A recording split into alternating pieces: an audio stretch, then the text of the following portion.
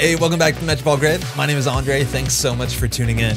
Today, we have a new deck dive for you in the standard format. This is a Weyland fast advanced deck called Hanging Gardens. But very specifically, I put this deck together as hopefully a very approachable entry point into the standard format. So while there are timestamps in the description below if you want to jump straight into the gameplay, we're going to take a couple minutes here going over this deck, explaining its game plan, but specifically trying to make this thing as approachable as possible for someone who maybe hasn't played the standard format just yet. Now, one thing I do have to say, that specifically on the day that we recorded the gameplay for this video, we played 8 matches. All 8 matches were against Anarchs. I think we played against 3 Hoshiko decks, and then the rest we just kept playing against Esâ over and over again. Now, Esâ right now is getting more and more play in competitive formats. Esâ is actually converting pretty well competitively. So we're going to spend a bit of time at the end of this deck dive instruction part to talk about how we play around Esâ and kind of the sort of strategies that generally work out more often than not. But otherwise, this is Hanging Gardens, our standard list. We are firstly playing as an ID, Weyland Consortium built to last. Firstly, nothing too much to say about this identity. We're playing a 44 card deck. We have that smaller deck size, which is generally something pretty appreciated, and we get some extra credits when we advance our cards. Now in this deck, this will either be your agendas, getting some free money on the go is pretty great, or sometimes we will be advancing our ice. Now this ability isn't going to blow you away. It's not the most notable thing in this deck, and you could probably play other Weyland abilities, but we're picking this one because it is simple and straightforward, and the deck size is nice and consistent, which is great. So what our game plan here is we're a fast advance deck. What we want to do is we want to score a couple points in the early game behind some ice, rush some points out. And once we get to 3 points, maybe to 4 points, we want to spend the rest of the game fast advancing. So basically scoring agendas straight from hand. And we have 2 big tricks in this deck to do that with. Firstly, we're playing a full set of Trick of Lights. This is a card that you might be familiar with in this startup format. For 1 click, we can move 2 advancements from an advanced card to another card. So in short, we install a 3/2 agenda, we advance it once, getting money with built to last, and then pick an ice that has 2 advancement counters on them and just slide them over to our agenda, score them out right then and there. Now, we're going to get some advancements for free in this deck, so this becomes not too difficult of a cost and allows us to cheat out a bunch of those 3/2 agendas a bit faster under the noses of the runners. We also are playing, this is a standard only card, this is Audacity, and it's a very powerful card. It's a Weyland card that allows you to put 2 advancements on a card as long as you have at least 3 cards in HQ, including this one, but it also forces you to trash your entire HQ. Now that's quite an impressive cost, but largely doesn't matter when you play this when you're already on 5 points to score your last 2 points from hand. This is such a big card in the standard format. You see this outside of Weyland, it is that powerful. And the idea is that a lot of runners understand is that when a Weyland deck is on 5 points, they're basically going to be on 7 points the next turn. If they're usually playing 1, sometimes 2 copies of Audacity. Just install a 3/2, advance it once for a credit, let alone we get money, and then Audacity will close the game. So as soon as you can get to that game point, you'll realize runners have to be pretty aggressive because they understand Weyland decks can close the game out pretty fast. Now our agenda suite works really well with this fast advance plan. In terms of it, we're playing 9 agendas. 2 of them are hostile takeovers. Not much has to be said about this thing. You've probably played this one before. Install Advance is something that this ability does for free. So we gain 7 credits and trade that for a bad publicity. Now, 1 agenda point is actually really important. If we're just scoring out 3/2 agendas to get the 7, that hostile takeover means that we can do that by scoring only 3 other agendas. So in most matches, you want to score out a single hostile takeover.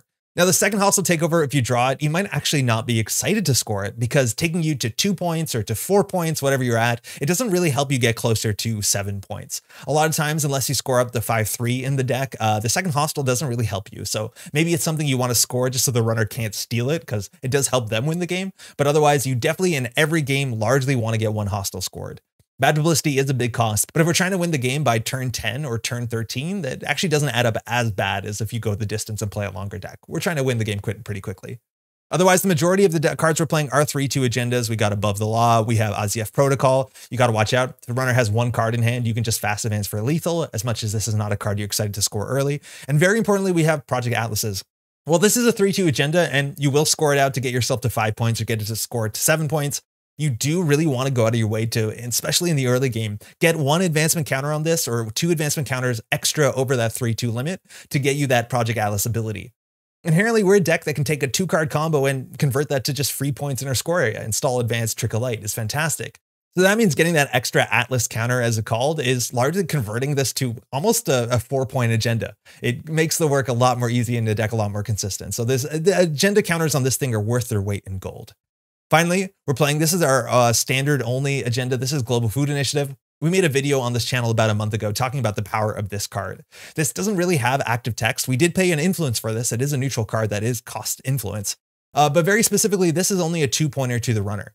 Now, this means that the runner cannot win on stealing fewer than 4 agendas, which just means that while our central servers maybe are not the most protected, we are not going to lose too quickly. And that is just worth the influence for sure. In some games, if you can score this out, you should, especially in the early game. If this gets you to 3 points, you can win off 2 fast advances. The hostiles start to be less relevant at that point. But otherwise, in the mid game and the early game, if the runner steals this off the top of R&D for HQ, you're not too upset about it because you actually don't have a lot of intention to score this thing out. You're largely playing it just because it is an easy amount of points to fit into a deck. And those are agendas. And once again, you are going to want to score out 3 points, 4 points early in a remote server if you can. And once the runner has their breakers down, that's when we're going to transition to trying to close the game out entirely with Trickle-Light or Audacity. And it's actually very hard for runners to interact with that right now.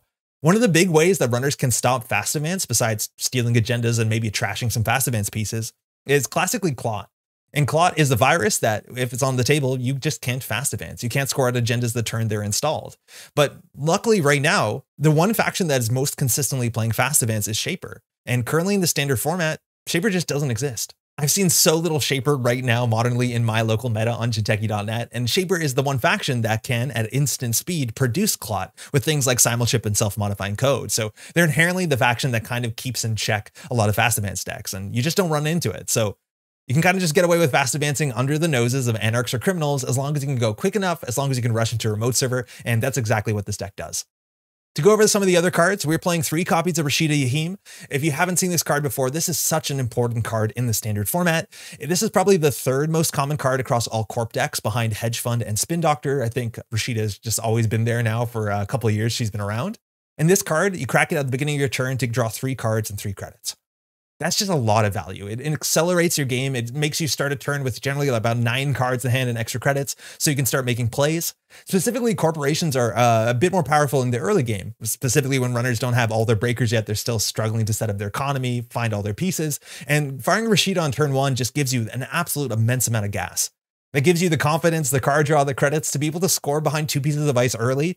And this card just exists in so many decks because it just accelerates the game. It just pushes you forward. It's one of the most important cards that can be in a remote server that is not an agenda. So you play 3 copies of it. And even in the mid game where she's still very good, it's always nice to have things to put in a remote server so the runner has to consider running it and spend money. It's very important you keep the runner doing things that they're reacting to you. Otherwise, they're just setting up. And you generally don't win that if the game goes too long.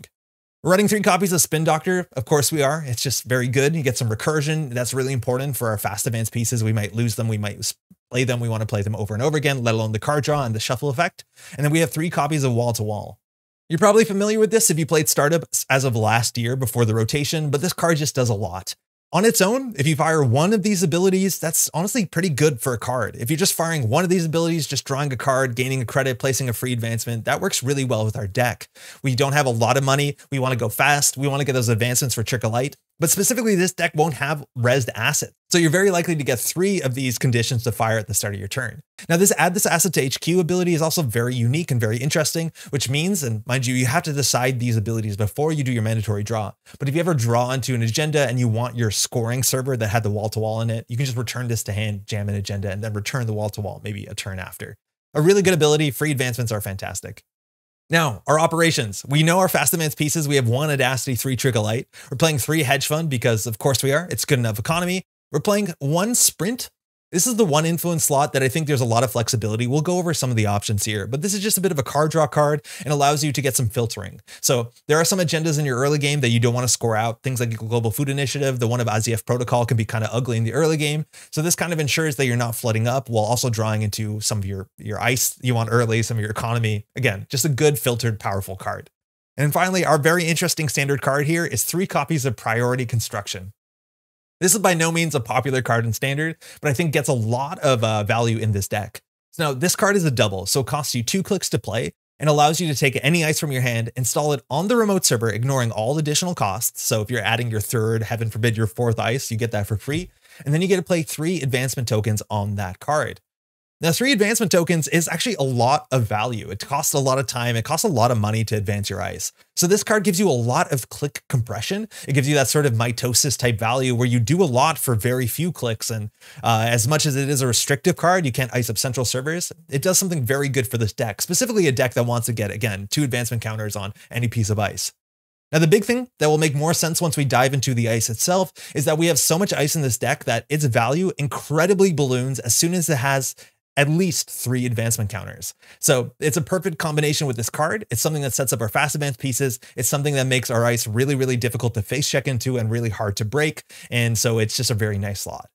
As a double, it is a bit awkward sometimes. A lot of times you want to do priority construction, install an agenda behind it like an Atlas, and then advance that agenda. But unfortunately, that's 4 clicks. So while that's still good, you might need to let your Atlas stew for a turn. Maybe you're just going to actually trickle light it while it is on the table. You're not fast advancing it, but just keep that in mind. It's a bit of a setup card. And sometimes you want to keep some ice in your hand and understanding that you might draw into priority construction and you'd rather do that to get the advancements than install an ice and then regret when you draw this kind of the turn after maybe. Very fun card.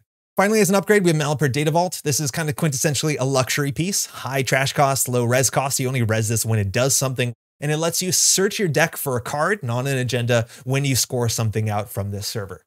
This is just fantastic for you to pull either your economy piece, a hedge fund if you really need it, but 9 out of 10 times you're going to be pulling your next Trick of Light, your final Audacity, whatever you need to close the game out. Score your hostiles, fast advance on top of this. It just makes sure that you have the gas to keep going to close the game out very quickly. Again, we're trying to win the game by turn 10. Last part of this equation is the ice, and we're playing advanceable ice largely.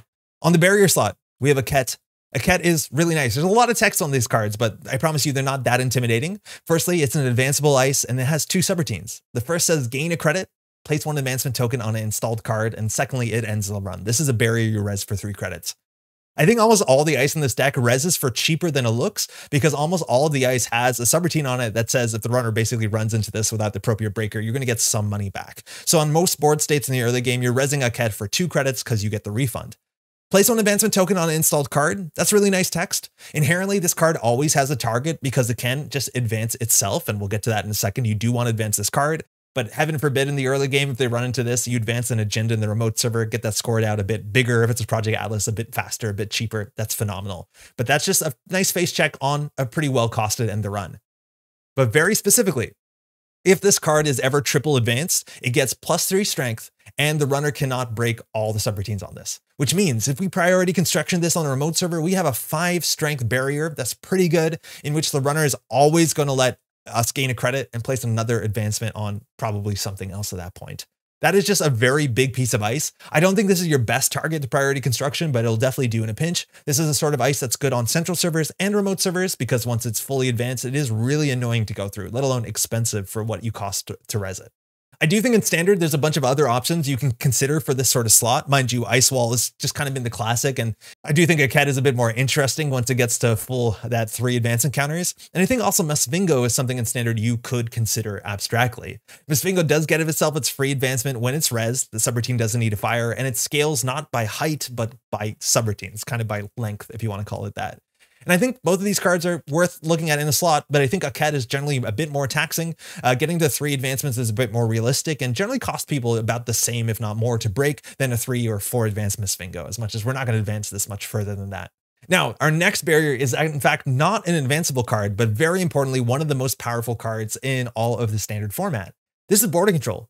It's a wild card. It shows up in every Weyland deck as a 3 of, and it's probably going to be very exciting to learn to play this for the first time. 4 credits is a bit for a barrier. It's only 1 strength and has 2 subroutines. Firstly, gain a credit for each piece of ice protecting the server. At a minimum, it will count itself, so sometimes you res this for 3 credits, and end the run. But the important part of this ice is at an instant speed at any paid ability window, you can trash this during a run on the server the border control is on to just end the run. That's it. Just end the run. It's not a subroutine. The runner can't break it if it's firing. They just end the run. And this is just such a powerful, such a flexible card that gives you so many options. It gives you so much defensibility in Weyland. It's absolutely fantastic. Firstly, this ability you can fire at any paid ability window, which means you can fire this once the runner has run through the border control and all other ice on the server. Now, this ability in a lot of ways works and kind of impacts the runner's math the same way a lot of defensive upgrades do. The idea is that the runner runs through a remote server, breaks a whole bunch of ice, spends a lot of money, comes to a defensive upgrade that ends the run, and then they have to run back. That means that they spend twice the amount of money rerunning the remote server. The idea is that, say we have 2 ice on a server. We have Archer, a very expensive thing to break, and something else. The most expensive 3rd ice we can put on the server for the runner is something like a boarding control. Because it's not just do they have to break the boarding control, it's now they have to run through that Archer twice in a turn to make a successful run as long as you crack the boarding control. It multiplies the cost of running the server. You don't just add X, you multiply by X. And that's a very, very powerful ability. The ability also at instant speed to end the run works really favorably to some of the more some of the more bespoke attack angles runners have. Things like botulisks are very powerful, but they only have so many virus counters on it. So if the runner ever installs a botulist and runs a remote server, if you crack the boarding control after they spent their virus counters, they probably don't have enough virus counters to run back. And that gives you a lot of options into these sort of interactions. Similarly, things like boomerang, one-time use, it's not coming back, they're not getting back in. Things like inside job, very, very important. And with this deck, when we want to score out some agendas early in a very quickly, cheaply built remote server, boarding control can be so incredibly important against some of these very common runner tricks. And it's not just remote servers. Very importantly to know, you can put this anywhere, and a lot of times understanding the proper placement of boarding control is the most important thing in a lot of these matchups. Understanding that you're going to be playing against, say, an Esâ deck that wants to Chestushka you on HQ, having not only the boarding control in HQ, but even the threat of the boarding control in HQ is going to change how the runner plays. As soon as the runner sees there is a boarding control in HQ, it's much harder for them to get a Chestushka to land. They generally need to bait you to fire the boarding control and then come back with either a second Chestushka in a couple turns, maybe the same turn if they set it up really nice, but it can make it very hard to land any of these successful run triggers that require successful runs on appropriate servers because you just crack the boarding control after they've spent all their money playing this card, let alone running the server. It's a phenomenal card, and it's a 3 of in basically every Weyland list, and if you haven't played with it so far, it is wildly powerful. It is the sort of thing that runners are definitely going to play around. They're going to go out of the way to make you fire this early, so before they play any of the run events, so they can challenge the remote server in the later turns. And I think a big thing you have to remember with this card is not to pop it too early. A lot of the times in Netrunner, the later the game goes, it more often favors the runner. And so having a boarding control on the remote server is one of the more unfair or one of the more powerful tools you have. So sacrificing that on turn 4, as opposed to needing it on turn 9 to sneak out an agenda, can be the difference between winning or losing a game. So you'll figure out the more you play, how soon you want to run the boarding control and the value of this card. But let me tell you, it's one of the most powerful and most exciting tricks in the standard format. This is generally a 3 of in every Weyland list, and even out of faction, you can see this card a fair bit if they want to score on remote servers. Now, jumping to code gates, we have 2 code gates that are kind of similar ideas. You might have seen Whoredom if you play in the startup format. These are ice that once you triple advance them, they don't get higher strength, they don't become harder to break. Just the power of their subroutines increases drastically. Whoredom on its own is a 4 strength, end the run, gain a credit code gate. That's not too bad. You res this for 3 credits on the refund on the early game. But once it's triple advanced, firstly, the runner can't get through it with an AI, which is a niche benefit, but it does happen. And specifically, the subroutines on this just become super powered. You gain 4 credits instead of 1, and then you get a search R&D for 2 cards, add them to HQ, and then end the run instead of just an end the run.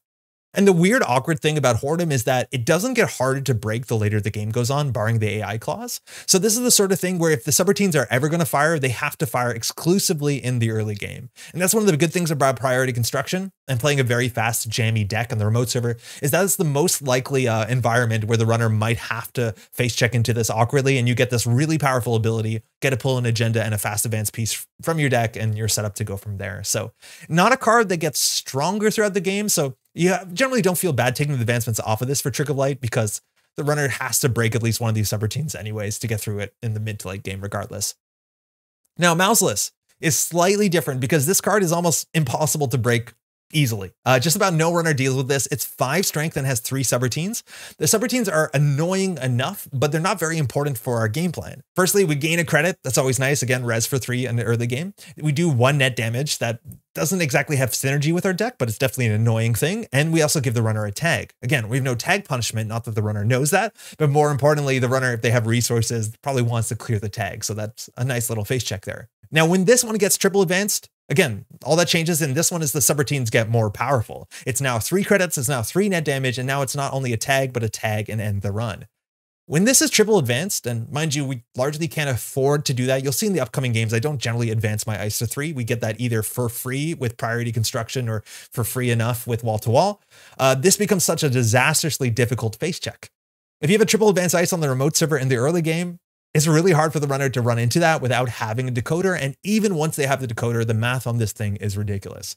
A lot of times, runners will only break a couple of the subroutines on this thing, either with like a boomerang, for instance, or they'll just break the bottom two, let you have a credit because it lines up well with certain breakers. And triple advancing that makes it a bit awkward when the top subroutine just gets a bit more powerful. But a triple advance Fordham is technically one of the best ice in the entire format, as much as advancing things is really expensive. So luckily we don't have to do that manually. We'll hopefully get that for free. This is the most taxing piece of ice in our deck, especially once it's fully advanced. I do want to take a second here, just as a little tangent, because we're playing exclusively against Anarchs, just to mention the Anarch breakers.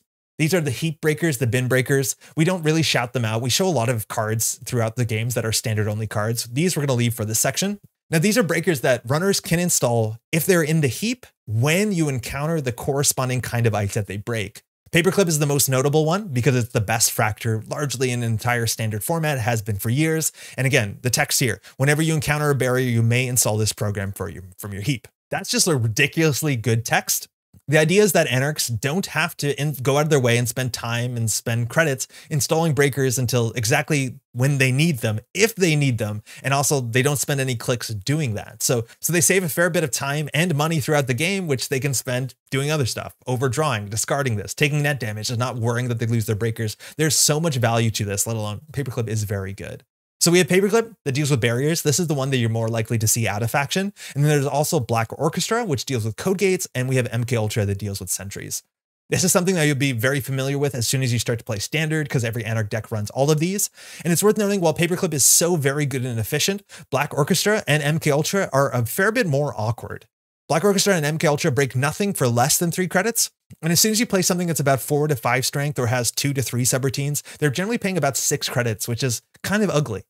That's kind of where things like Mouseless line up really nice. This breaks Mouseless for 6 credits, and even then it doesn't break all the subroutines. Considering the way interface works, you don't break the subroutines if you haven't matched strength already. So again, anything with an odd amount of subroutines lines up really well, and that's definitely worth keeping in mind. It has a huge impact on how Anarchs play across the standard format, at least for the next couple months. Our last piece of ice in the deck is just a Veritas. Yeah, the mid-range to low sentry kind of slot in most Weyland decks is pretty ugly right now. There's not that much that makes a lot of sense.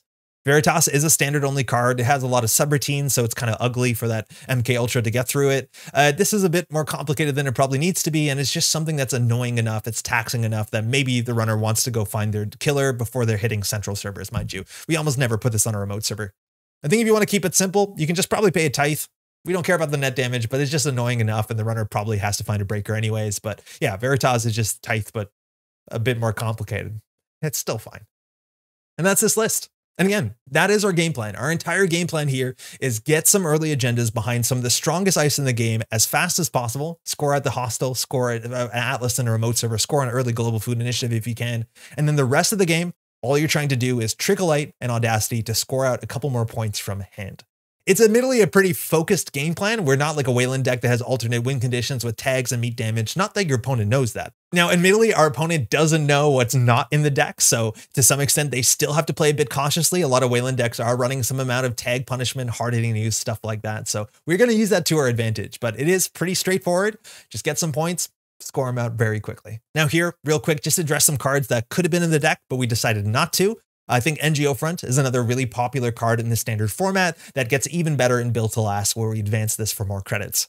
Now, I'm not really big on trading our whole turn for just some money in this deck. We generally want to go a bit faster and kind of push the agenda issue. If you find yourself needing a bit more money, this is definitely one way to do it. Also, a Dudedois, just a fun card in the standard format. This massive unique card gives you more advancements the longer the game goes on. Whenever the runner encounters this, it kind of spirals out of control. Now, from my findings, 7 credits is a lot for a piece of ice, and a card like this only gets better the longer the game goes, so its ability becomes more and more relevant. And our ice only scales to a certain point. Once it hits 3 advancements, it doesn't get better, so we don't really need the effect. We're just trying to close the game a fair bit faster than this thing will pay out. Finally, that last influence slot we talked about, there's so many ways you can do, kind of season to taste. If you're running into a lot of Anarchs, a lot of Botulists, Magnet, perfectly fine. And end the run code gate to jam behind safe against Botulists is phenomenal. Mavirus as a way to deal with clot. If there is that clot in your meta, if there are too many viruses you don't like to purge out, Amakua, mind you, is a thing in standard. This is another nice slot. And I think Predictive Planogram is also quite reasonable. It doesn't give you the filtering of sprint, but it gives you that card draw or the credits, whatever you need at the moment. And this deck isn't too rich. It's just kind of rich enough. It can barely get by in some cases. So just getting a bit more money in there is probably not the worst thing. I also think you might want to look at things like Crisium Grid. This exists in the standard and startup format, and it's just something you can play maybe instead of the Malapert, just stick on a central server to stop those runs from being considered successful, which is just kind of a powerful thing. If you're running into a lot of Chistushkas, playing a lot of Esâ, that can help a heck of a lot. Now, I do have to say, regrettably, there are going to be a couple matches. I think the first 2 matches coming up, I'm playing a slightly different deck. This is where I started building this list last week. I'm playing a version of this deck, exact same game plan, except we were playing Anson Rose. Anson Rose is a bit of a weird executive from older Netrunner. This card was never very popular, never very good, but we played some old decks like this back in the day, and I wanted to revisit it. This card is just miles worse than Wall to Wall. Yeah, it's like way worse than Wall to Wall that I don't think this makes any sense. And the ice suite that we played, it would be a bit different. We're playing some of this ice that scales up better with more advancements because we were excited to get more advancements with Anson Rose, but none of this made sense. Mind you, you could play Colossus, but it's very expensive and trashing a program is not that relevant to our game plan. So this is where we ended up. And again, I think it's streamlined. I think it's a really easy way to play with some of the powerful cards in standard and have a focused game plan, focus on your fundamentals, and score out some points. Now, there are timestamps in the description bar if you just want to jump straight to the gameplay, but I mentioned this before, that on the day that we recorded gameplay for this deck, we played against exclusively Anarchs all day. We played against a bit of Hoshiko, but most of it was Esâ. Now, I have received feedback over the last couple of weeks from players who are struggling to deal with the sabotage mechanic from Esâ in general, and I thought we could take just a couple of minutes to talk about how this deck, or how in general we can deal with sabotage, because I think the Esâ decks right now are actually pretty good. We're going to see more of them, I think, going forward. We've seen a couple really powerful lists published recently on Netrunner DB, mind you, links in the description, and these lists are going on to actually be winning events, and I think we're going to see Esâ win a couple more events through this circuit opener season this summer. So if you're not the biggest fan of sabotage, apologies, I do think you're going to see a bit more of it going forward. But I don't think it's too bad. While I think Esâ's or sabotage specifically can seem a bit frustrating, there's still a lot of things that we can do that can help elevate our win rate against these sort of decks. So I thought we could take this time to talk about some very basic tips to help elevate your game against some sabotage decks.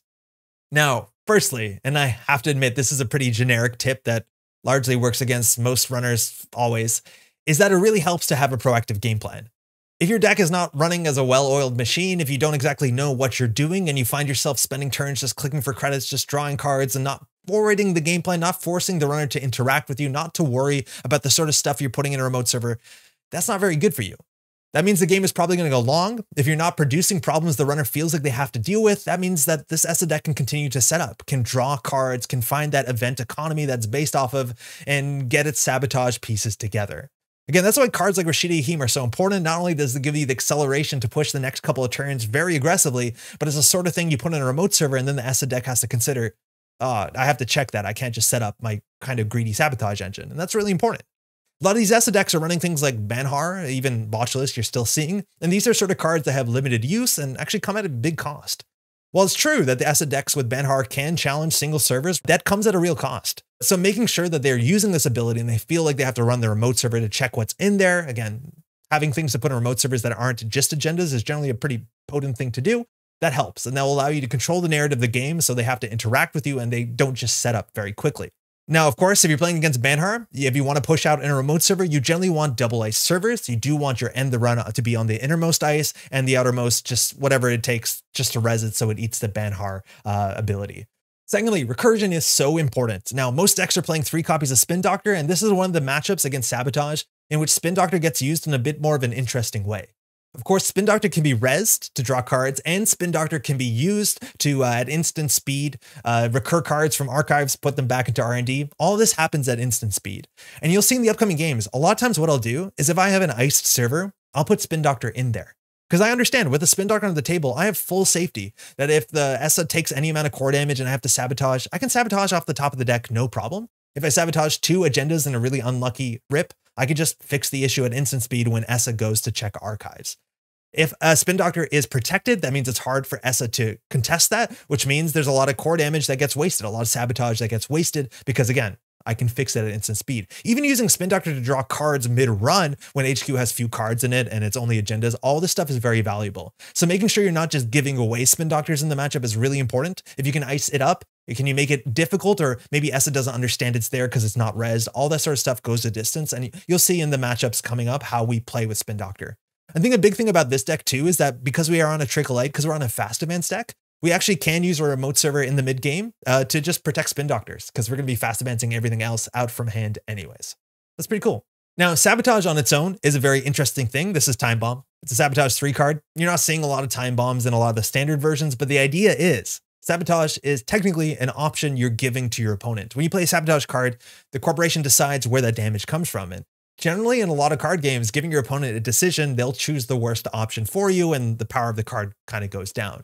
That's definitely the same case when it comes to Sabotage, but the Sabotage cards are just kind of good enough. They're going to be disruptive, and especially the way that they add on. If you can do a lot of Sabotage consistently, or you can do a lot of Sabotage in a single turn, this decision becomes increasingly more and more difficult. So understanding where to Sabotage from is of the utmost importance.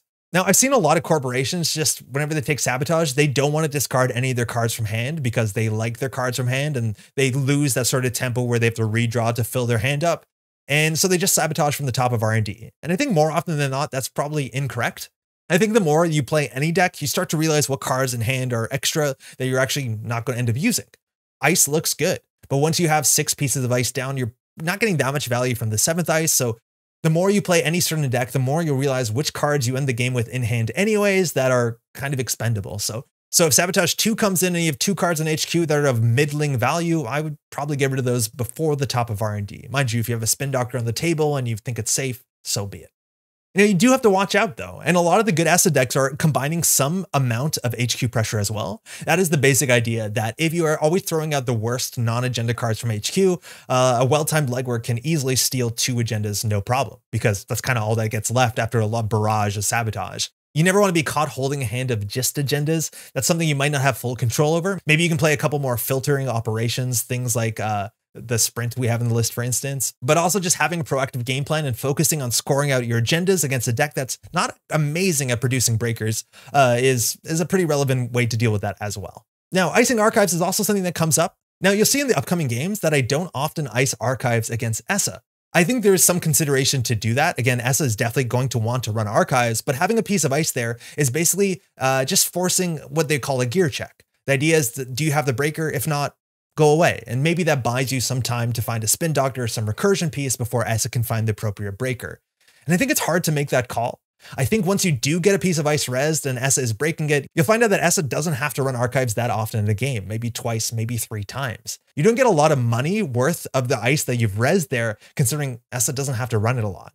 So more often than not, I like to take that ice and put it on the remote server and score more aggressively, or ice up HQ and then next R&D, because a lot of Esâ's events fire off running those central servers. So archives is the payoff. It's hard to make the payoff taxing enough for that to actually matter. So your mileage may vary, but from my experience, at least in this deck, I don't think I have to ice up archives at all. Now, finally, and this is the biggest thing, and I think the easiest thing to fix if you struggle against Esâ, is respect HQ. It's not very obvious, but Esâ largely is an HQ pressure deck. This is Chestushka, and it's the most powerful event in any of these Esâ decks. This is Sabotage 4 on an HQ run. And a lot of the really good Esâ decks are going to set it up so they can Chestushka you, suffer a core damage to get Sabotage 2, and then Chestushka you again. So if HQ can be run easily, you're going to be taking Sabotage 10 in a single turn. And the way Sabotage works, the more you take in a single turn, the more disastrously impactful it is, because you only have so many cards in HQ. You really have to start going off the top of R&D, and that gets bad fast. So you'll see just about every single turn 1, I ice up HQ against Esâ, even if I don't have agendas in hand, because you need to make sure that Chestushka doesn't land.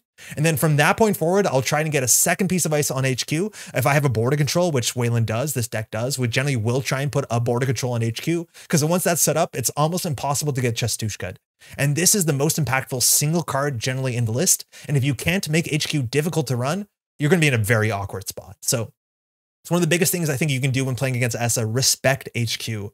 On top of that, we mentioned before, if you are sabotaging your worst non-agenda cards from HQ, Esâ can get a lot of value from running HQ, which is probably going to have more agendas than non-agendas in the mid game. So another good reason to keep that locked up tight. Esâ does have technically another run event that is a powerful central pressure card, and that's Finality. A lot of the decks right now that are being published are running 3 Chestushkas and only a single Finality. And I think Finality technically is a more impactful card in a lot of ways. You see 4 cards in R&D and the core damage does Sabotage 2, so it's about 6 cards worth of accesses. That's a lot. But luckily right now, a lot of the decks are only running singleton copies of it, so I'm not that worried about R&D. I'll put an ice there for sure, so you don't just like lose single accesses all the time, but it's not something you can stop. Again, I think more importantly, get your remote server to be good, get HQ to be good. Next is R&D if you can, and then I leave archives open. Additionally, if you want even more support against this sort of thing, things like Crisium Grid, defensive upgrades, anything that makes the runs on central servers much more difficult, those also work really quite well. So you can slot these in if you struggle with the matchup, but otherwise, I think this deck specifically, it's not too bad against Esâ. So your mileage may vary, but not a bad place to start at all. So just to recap, have a proactive game plan, try and push the issue, force them to play your game as much as possible. Use your spin doctors and your recursion intelligently, use them defensively if you can, try and obfuscate if you have the recursion on the table. And then finally, ice up HQ real hard. You don't want to get Chestushka'd. R&D, you can let it slip a bit. If decks start to play more finalities, we'll readdress that going forward. But that is my Esâ plan. Again, we played a lot of games against Esâ, so you get to see what I do, how I prioritize recursion. Having Atlas tokens is also really nice because you can pull what you need from R&D, so you can kind of be a bit looser with HQ. But this is Hanging Gardens, and I hope it's a pretty nice introductory deck to Standard. Simple, focused game plan. You still get some very powerful cards. You still have some pretty good legs against a wider field. And most importantly, I think it's pretty good fun. So hopefully, if you've been a bit nervous about trying Standard, this might be a nice gateway into that. And finally, before we get into the games, two quick things. Firstly, if you've been enjoying this sort of content, if you would like to like this video, leave a comment, subscribe to the channel, all this sort of stuff really helps the channel grow. It'd be greatly appreciated. And secondly, if you have been just recently getting into the Standard format, if you have any questions, if you have any difficulties that you'd like to be addressed, please leave me a comment. We'd be excited to help you with that. And that's all. Enjoy the games. We're playing in Standard. It's been a while since we've seen Gronkov. Good to hear from Gronkov. This hand's like reasonable enough. We can get an above the law behind a priority construct and mouseless. It's hard for Anarchs to deal with that. Barring, I think Boomerang is the only thing that gets them through that. And we still get 3 credits. So we're going to keep this.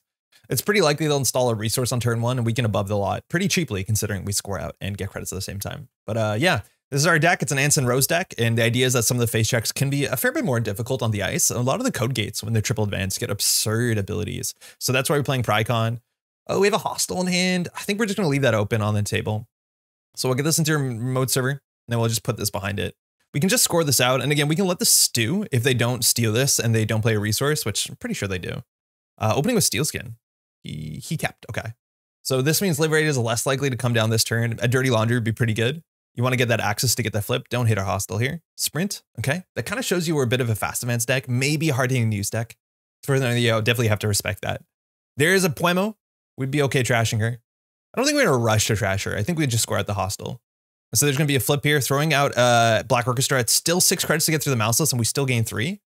Oh, we opened up with the Atlas. I think we're going to go push this. Unfortunately, if we don't score this out, yeah, we'll just score this.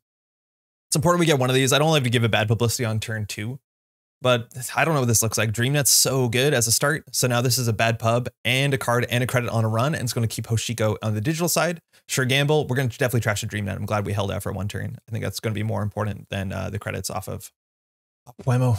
Above the law, we're in 3 points already. We have an Atlas for the remote server. Again, we're just kind of trying to go fast, seeing the top of R&D. We want to stymie the card draw because the card draw is much more important than just the credit savings of Puemo. Obviously, Puemo is going to be good, but ideally we close the game faster than this becomes like, 5 credits from daily cast kind of level.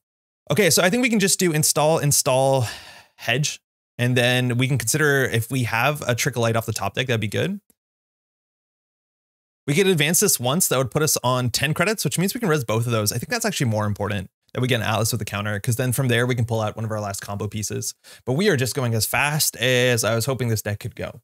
Again, maybe Ants and Rose doesn't make any sense in this list, considering, mind you, we're playing 3 Ants and Rose right now, but how fast we want the deck to go. Hoshiko still wants to get an access a turn. Gronkov knows that the top of the deck that we drew a border control, if I'm not mistaken. So they have a pretty good idea what this is in terms of breakers, right? Like Anarch inconsistency. Drawn through a fair bit of the deck so far, but only a Black Orchestra, only 6 credits so far. So to get through just the mouseless is like quite difficult. It's 6 to let 1 subroutine fire, and then still you need to install that for 3. So that's 9 credits, and then you still need to deal with the border control somehow. So I think this is pretty safe. If he forces us to spend our money on this, admittedly we get some money back from either border control or mouseless, then we might be in a hard spot. But yeah, we're just gonna be able to score that out. Gachapon coming down. This is probably the sort of list that Gronkov was playing at Worlds. I think he was on Team Gachapon there. So we're as a border control. If he cannot find a way to get through this, like a botchless, he doesn't find anything. So we're going to get 2 credits back. That's sick.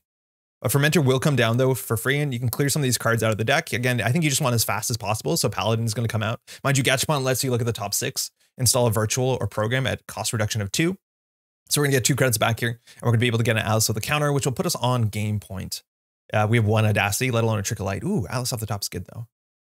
All right, Miss Bones is thrown out. We're just going to score Alice with a counter. We're only down to 5 credits. But if we top deck a Trick of Light and we just pull a 3-2, if we pull a 3-2, which is unlikely considering R&D is wide open, the twinning 2, very good. Not using the Paladin on the first install is fantastic. Just installing something so they can lock the top 2 of the deck. But we need to here find a Trick of Light.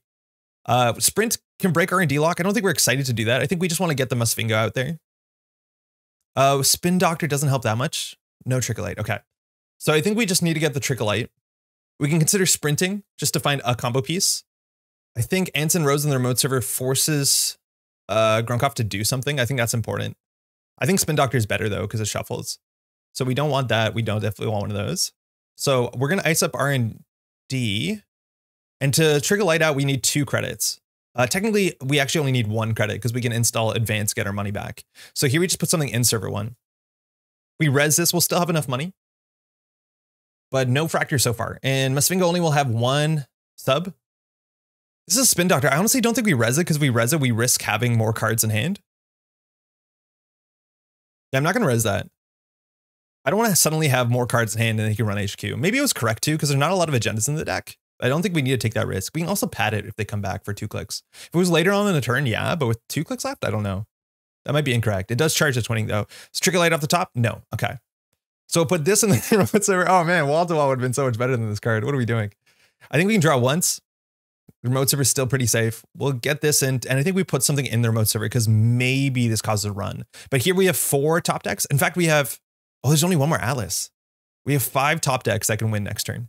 Either any of the 3-2 agendas, of which there's actually, no, there's 2 left. There's 1 Atlas, 1 SDF, the Trick of Lights, or the Audacity. So there's 6 top decks here. This doesn't actually do anything, but it's more so that maybe this pressures a run on the remote server more than anything. Because if we had an agenda here, we would, well, if it's not a 3-2, we would push it. If it's like a food, we'd push it. If it's a 4-2, we'd push it. There's a Cleaver. That deals with Musfingo relatively well. So border control. So we can res this. It's a mouseless with 3 subroutines. Or sorry, 3 advancements. So this is going to fire. Oh, yeah, there's no Paladin credits. This just fires. There's a lot of value. You don't often see these triple advanced ice firing. If that was a Whoredom, he'd be able to break it. But I'm pretty sure it's 3 to install the Black Orchestra, and then to start breaking, it's 6 credits. So it's not the most impactful subroutines here. They're nice, though. Fire all. So gain 3, we hit a Mad Dash. That's actually really huge. We hit a Hippo. That's pretty reasonable, but not the most important. But hitting the Mad Dash there is the most important because that's how we could consider losing. Now, there's going to have to be a lot of work done to close the game out. The twinning can lock the top of R&D. It's a pinhole. It's fine. It's in a rose. And we're going to need a border control to deal with the twinning. Not that it does. Top deck. Come on, really? I'm really scared of the lock. Okay, let's draw once. Oh man, that's so ugly. So we'll put this on R&D, I guess. He has a lot of money. The Whoredom enforces an install. This forces a res back. But I honestly, we just have to get lucky off the top deck that we are able to pull out of here. I'm going to take the money card. Because he can see 3 next turn off the top of the deck. Again, he might be scared of this. We don't have a Colossus on the table. A Colossus would be something. Oh no, actually, he has a big altar. It doesn't matter. And then he's getting all this free card draw. Like he's 21 cards in. Like he's drawn about, 25 cards already. And now the 20 can see 3 cards as soon as he installs something. I don't know if purging is correct. It might be better than drawing. Just because money is going to be a problem if we don't top deck well. Again, we have 6 top decks in 27. So about 1 in 4, 1 in 5. Top deck waiting room, like any good fast advanced deck. And mainly though, if we draw an agenda and put in the remote server, that's going to force a lot of credits because you have to run through this generally twice. That's going to be around 12 credits. Now he has 18. We just have to res this. The board control is res for 1. Musfingo's res broken for 1. It's hard to imagine worse ice on the server. I would actually way rather have if we're playing into a Cleaver meta, which I don't think we are. It's surprising to see Cleaver in Anarch. We probably have a paperclip still in a list somewhere. Yeah, there is fixed rate makers here. This is probably on, what's it called? Turbine. I do think we can consider resing this. Again, we don't need a lot of money, but he's going to lock the top 3 cards of the deck. Luckily, a lot of the cards that if he steals, we can still, like if it's a Trick of Light, we just have it. So that's 1. Here we'll res the Misfingo. I think we do. It stops us from being able to advance it for a credit. I don't want to show what this is. Yeah, that's not good. That's pretty bad. We need to tax out any credits. It's just like this does nothing. Hostile off the top, that's fine. We didn't want to draw that. Unseen, unseen. Okay, so these unseens have to be Audacity or anything else. He had a tag? Did he have a tag and we... Oh my God, he had a tag? Oh my God, he had a tag. We should have trashed the twinning. What are we doing? He had a tag. I can't believe he had a tag. Yeah, we definitely should have trashed the twinning. He got a tag off of the mouse list, right? And we did just totally forgot about it. But yeah, we should have trashed the twinning. Yeah, you should have. That's on me. Okay, this is really difficult. If we get the, what's it called? The Whoredom down, it costs us 4. Again, I don't think we actually do the Misfingo. And that means he has to install his breaker and break it. So that's at least 6, 5 with bad publicity. It's the best we got here. We don't want to draw because he knows the next card on top of the deck anyways. We might as well advance this. It shows that it's not a border control, but I don't think that matters so much. Yeah, we definitely should trash this. This is the card that we're going to lose to. Yeah, I did not. He said, I thought you had some aggro line where it made more sense to rush. No, we didn't. All right, that's good. It's a hippo. So we res the Whoredom. I do think we still trade the Whoredom for 4 credits. If he hippos that, I think we're okay with it. It still forces him to pay the credits up front. But otherwise, we have to get another ice. Actually, might have been fine to just get a Misfingo in front of it and not res it. Here, he sees 1 new card.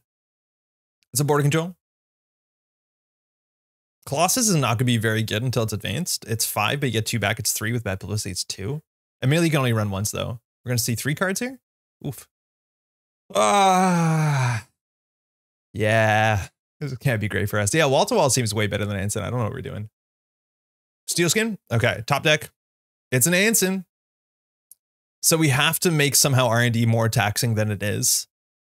I think putting Misfingo in front of it does something. Like it forces some amount of credits as much as he's losing 1 a turn, gaining 2. He knows what this is. It's really hard to make Misfingo taxing into Cleaver. It just doesn't line up really well. So I think we just have to hold on. We'll advance this once. It's just akin to clicking for a credit. And immediately we can advance it another time to make it cost 2 to go through. Because this cares about the even amount of subroutines. Or sorry, odd amount of subroutines is where you want to be with Cleaver. Because Cleaver breaks 1 for 2, and currently when this is resed, it'll get its own counter, so it'll be 2 subs, but then Cleaver still gets it through for 1. So you want at least 2 advancements, or sorry, 3 advancements on this. I'm pretty sure this is an Anson. It would have been sick if it was an agenda, just kind of push that in. But again, there are 6 cards we can top deck here, so now it's straight up 1 and 4. Steel skin, that's the last one. Gone through again, 12 cards off the stack. Look how fast this deck draws. Just so much free card draw. Keiko coming down for only 1. This is a really not interesting card, but it is a huge economy piece here. Trickster Taka as well. So that's easy ways to get the twinning. Twinning, you want to charge it every turn. No problem. If we res the Misfingo, we go down to 1 credit. That's enough to score out. So we will just to tax out all the amount of credits we can. I do think we'd consider resing this. I don't think we res the Anson. That's 1 credit. This is 1 credit here. I think we can consider border controlling here because this is technically only 1 fresh card for the access. I think we can take those odds. Because he's only seeing 1 new card. Oh, wait, did he not run last turn? Okay, that's fine. So we don't want to res Anson. That's it. Finally. So we'll use this to pull, I don't know, let's go get an Azef. So we'll do new remote. Advance it once first. Trick of Light. Okay, it's worth knowing that Trick of Light, you need to click on the target first. And then the card you want to move from. Okay, good to know. Good game. Yeah. Fast advance waiting room. All right. Anson's pretty bad. I think we can just play wall to wall and it actually does something. I think our, what's it called? These cards here do just as much, if not better, priority construction. It makes our ice really scary, right? Like getting the big mouseless is hard to deal with. And face check on a Whoredom too is like, okay, as long as you can go fast enough. But I think wall to wall just does everything we want to do. Okay. I think we're gonna make some changes. Yeah. So he's on Turbine. That makes sense. Yeah. This card doesn't really do anything. We'll get rid of Anson. It's a B-lister. Yeah, it's weird how that is. Yeah, I think there's a Stargate down. I think we're in a much worse spot than the twinning. I think we're going to try 1 more with Anson Rose, and then we're going to take it out because probably it's not going to do anything. Hey, you too. Good hearing from you. All right, we're playing against Esâ. We earlier today played against a 50 card deck Esâ that reprised us, and all our advanceable ace didn't exist anymore. Esâ is like pretty tricky. If we're just going to sit back and wait until we draw our fast advance pieces, it can be quite hard. And we have some really good ice on the remote server. Triple advanced like Mouseless and Whoredom. Like that stuff has 3 subroutines, or at least one of them does, which is pretty good into Banhar. This hand is pretty bad, barring the Spin Doctor. So we're going to mulligan it. That's what we want to open up with a priority construction. If we do priority construction with a Whoredom behind it, we're in a really good spot. We just want something to put behind that. So a Rashida or some sort of like play that forces them to interact with us and not just sit back and like start sabotaging. So Esâ decks are kind of like pretty dependent on how quickly you can get spun up. Otherwise, you just have to kind of get lucky on the sabotage or sabotage well. So the question is whether we start with a sprint. We want to make sure we don't get Chestushka'd. So I'm just going to set this up and then have some Chestushka support on HQ. We don't have much money, so we can res this and go down to maybe 1 credit. That's pretty bad. But we want to basically just figure out a Rashida or a Spin Doctor even to put something just behind there. Single access off the top. Ooh, food, probably for a time bomb, right?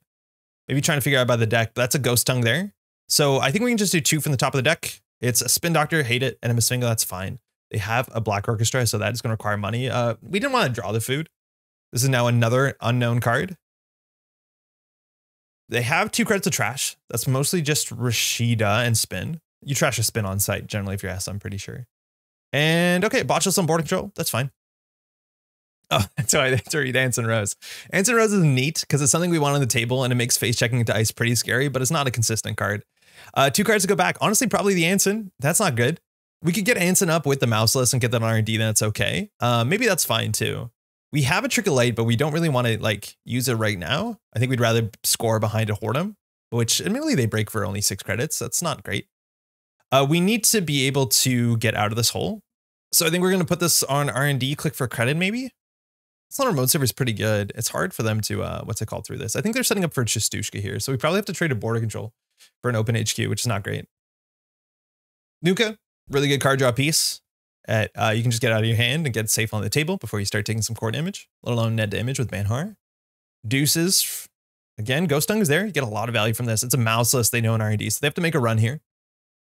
We're totally fine letting this run through. There's no clicks left for a Time Bomb, and you're seeing less and less Time Bomb. All right, so we have Hedge Fund here in our hand. We have Anson for the remote server. Even if they trash it, it's fine. We know they're playing Dirty Laundry, but they can Dirty Laundry Archives. Is probably just as good as checking the Anson that we'll put out uniced. I think we can draw once because that's our turn. Install. Yeah, okay. So I want to keep our remote server open for something. Again, if this gets trashed for 4 credits, so be it. Otherwise, we can actually ice it up with just like a simple Misfingo. And then from that point on, once it starts to get counters, it becomes our Trick of Light battery, let alone it makes our face checks pretty scary. So that's a raindrops. So we can res the Mouseless, and it's going to do a net damage, a tag, and gain a credit, while they will gain 3 cards. No, we can just let a single access here. Okay, nothing there. So that's an Anson. If you want to trash it for 4, you definitely can. We spent a click and traded for a click and 4 credits. Take that, Economic Warfare. Not exactly, but yeah, we'll see if they respect this thing. 4 is a lot to trash, and 1 is not a lot for us to res. But that gives you a lot of counters. Maybe they're worried about like Biotic or Labor, Red Planet Couriers. That's pretty slow. I think I'd be kind of happy playing an Esâ deck into that. But hey, 4 credits down. And there's a legwork here. We'll just let this through. This probably looks like the Grey Tongue list or some version slightly of that. They generally play 1 of legwork. So they know our whole hand. They know we have a Colossus, which is kind of scary. I think the board control is still worth something here on the Botchless. They know this is a Mouseless as well. They exposed it. So we want to find something to put in the remote server. Or just like do nothing, which again is like one of the worst things to do against Esâ. The longer this goes, the more likely they are to find their sabotage, the more likely they are to get the marrow downs or scoring out. It's a bit more difficult, but like this is absolutely brutal. Playing a deck that doesn't have like a very proactive game plan against Esâ can feel like the absolute worst. So Labor Rates, they trash the Deuces, a Marrow, and a Running Hot. So here they can shuffle 3 cards back. Mind you, Labor Rate's a very, very interesting card. So they can bring back the Legwork, the Marrow, the Running Hot. This card's seeing more and more play. Raindrops, again, we'll let a single access there in for they still gain 3 credits. It's basically a Dirty Laundry. There's a lot of agendas in R&D, still nothing there. They trash a Spin Doctor. That's our 2nd Spin Doctor. The chance of us finding a Spin Doctor in this game now is super low. This sucks. I wish we had something to do here, right? Okay, in terms of the breakers, they have everything, 1 of each, but not exactly the money to support it. So we're going to force the issue here. So we're going to put something on the remote server. So we have code gate. So to a barrier in front, just to make different types. You generally don't want the Colossus outermost. And well, eventually you do, but once they have breakers down, otherwise they just say, I'm going to take a tag, and you just spend 6 credits for nothing. All right, that's a marrow. All right, we can get rid of some cards. We know that there's going to be an incoming at some point. I think Colossus is actually a bit more interesting than Hordem. Admittedly, against Anarchs, it's like only an economic tax. But yeah, one card in HQ is a bit rough here, but Rashida's going to fix it. And it's not an agenda. If it was an agenda, this is a bit of a more dodgy play. Okay, here we'll res the mouseless. It's going to fire. Fire all. So they have a tag. They lost an MK Ultra. We got a credit. Single axis though. Off the top, they've been getting a lot of single axes. Again, the decks are usually the ones that are posted on Netrunner BR only on a single finality here. There's nothing in the bin, but they see 2 spin doctors, which, you know, that feels pretty good. And just click for a credit there. So we get a Rashida here. Again, we haven't seen an agenda in a year, so we'll probably see multiple here. Okay. So we have Atlas. We can just score the Atlas out. I think I want to do Atlas, advance, and then put a board control on the remote server. Atlas with the counter is so important. So the question is, what do we do last click? This costs us 7. I think we just want to get this on HQ. If they Chistushka us, so we trade a board control. They probably have multiple Chistushkas, but they only have 1 card in hand. So again, they've been setting up more for like single axes than they have been like extending their game plan. So there's a chance that the fact that we're going slow enough will catch up. All right, that is going to be a bravado. I think the board control here is res for 1 credit and just fires. Again, this is still a good card. It's 4 credits, but they're not going to get very far on the server. They have good information what this is, and they can probably run it. But at that point, they have only 1 click left. So once they get through all of this, we can fire the board control if we really think it's necessary. They have 1 click left here. In terms of their bin, again, they have all their breakers, but they had their money is all tied up. I don't think they're going to play any resources besides maybe 1 light the fire. But again, all their economy comes from these like burst operations or sorry, events that get played cheaper through Ghost Tongue. So their economy can like suddenly, like they play, you know, Sure Gamble for 5 credits for a click. It's pretty good. But with 2 cards in hand, they don't have a lot of options for a deck that is, you know, going to be inherently pretty event based. So we'll see. I think a Nuka is probably be what they want here. Considering whether they want to push through this again, they have to break this. Then we res them as Fingo, which costs them only 2 credits. As we'll have 1 advancement on it. So running HQ here we don't mind at all. We can actually consider resing the border control, but I think I like the surprise of what the border control is because they'll maybe confidently Chistushka this. All right, that's the last food. We're just going to get this out with a counter on it. We're on 9 credits. We have to sabotage 1. Hordem goes. So legwork here will connect. We could always border control it, but then we're Chistushka time. Don't get Chistushka. Try not to get Chistushka. I think the deck probably has too much ice. I think we're running like, what is it? Yeah, we have way too much ice. We're 15 ice in a 44 card deck. That's probably a bit too much. Okay. Botulus. Again, this is just a single axis. I don't think we're that worried about single axes. You have to get lucky. So they're going to take a neck damage. They lost a marrow. That makes sense. We got a credit. Off the top, nothing. Oh, Rashida got trashed. Okay, cool. So we have a hostile. I think we're just going to score that out. We might have a window here to push the food. Immediately, if we score this, it doesn't help us score at the food. I think they actually appreciate the bad publicity more than we do. But we could do install advance advance. We also do install advance credit. On 6 credits, I don't know if they can deal with this. I think we'd rather push this out. So we could advance this once more. I think we will. Otherwise, we could try and trickle light it out. But I'm assuming we're going to score this out and try and trickle light out whatever 3-2 we pull from the top of the deck with an Atlas. We also watch out if they ever ended their turn on 1 card in hand. Oh, maybe they did for a moment. They had 1 card in hand. We actually could have considered. Did we miss the Azief lethal? Oh, I have to watch out. If they ever end with 1 card in hand, we have lethal. I think we might have missed lethal earlier. Oh, excuse me. That's on me. So Paperclip's down for 2. So this raindrops is pretty good. Oh, they're just firing it. Okay. So they're going to continue going, which means actually our Hordem will fire and it can add us everything to our hand. I haven't seen a triple advanced Hordem fire in a minute. Again, this is for every, what is this? When a subroutine resolves. So we could res the Misfingo here and end the run, but I think I actually want to res the Hordem and fire these 2 subroutines. I think that that's more important for us than for them. It's either here, we can res the Misfingo and then they draw 2 cards, or they can draw 3 cards and we get the absurd value of the Hordem. I think we're going to res the Hordem. So this is a triple advanced Hordem. Mind you, sorry, they are raindropsing this. So this is a Hordem. So we're going to gain 4 credits and search for 2 cards. So pretty good. So what cards to add to HQ? This is pretty difficult sometimes. I think we'll do a Trickle Light and a Spin Doctor. They have some good reasons here to go HQ. They probably should. We have to score this out next turn, but we can actually Trickle Light it out. I don't think the Hordem needs triple advancements anymore. I'd love to pull a Mavirus there if we had one on the list. I think we have 1 influence that we used for a sprint that maybe we don't need to. They have 1 click here. This is still really difficult because they have to deal with this ice. So I don't think this botches does enough. They might trade for the board control. So they break the end the run. So that actually here we stop them just with the Misfingo. We could let them go through it and pop the boarding control, but I want to keep the boarding control for as long as possible. So this has 1 in the run subroutine. They're 1 credit short because it cost them 2 to break this. They have 1. Okay, so we have to score out the food. That means we're going to discard a card. Okay, all the trickle-lights. We don't need the... we have to sabotage 1. That's perfect. I don't think we need money anymore. And then from here, we can basically pull a 3-2 from our deck and Alice out. I'm pretty worried that we forgot the SEF lethal. So this is finality. We have to sabotage 2. We, in theory, could lose from the top of the deck. They have 1 click left here, so they can't run HQ. So we can actually just throw out, like, known cards. They're going to see 4 here, so we just pull the 3-2 to hand to make sure that we're safe enough, and it's hard for them to win off the top of the deck. So we're going to use our Alice counter. We're going to pull an Above the Law, and then they can see 4 here. They have 1 click left, and we have a board control in HQ, so they have to steal 3 agendas. Nothing. Archives, totally clean. They could go for a look there too. We did just trash 2 from HQ, so they're going to just check that there, and we're going to get closed out. So we were pretty slow. We were very slow. Once we took off, but definitely worth noting, you want to advance that first for more money, is that, yeah, they went for a lot more singles, I think, than maybe setting up a bit. And sometimes it works out. It's hard. Good game.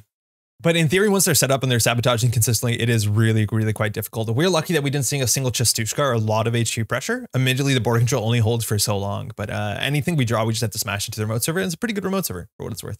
Anson Rose still not doing anything. Let's do another one. All right, we made some changes to the deck. This is all Anarch all day. Let's go. We're playing against Hoshiko, but now we have, we dropped the Colossus, which don't seem that relevant unless we advance them. They're pretty expensive. We're playing Veritas as like a soft economy card. I think it's hard for Hoshiko to deal with this, barring just tracing is totally fine when you have a link when you're flipped. This opening hand, we have a hostile. We definitely want to ice up centrals because Hoshiko wants to take a poke. So we might lose a Spin Doctor on turn 1 if we do a hostile. I think this is on the verge of being good. If we draw into a piece of ice, that's better. I think we're running less ice now. I think we're on the Kets over the Misfingos because Misfingos have been terrible, especially with that Anson. So we'll keep this, but this is on the cusp of not being great. We definitely want a nice piece of ice there. Oh, Hordem's nice. So here, I think we just want to ice up centrals. We're going to wait until we draw into hopefully a priority construction for their remote server, and then we can maybe find it with a Spin Doctor.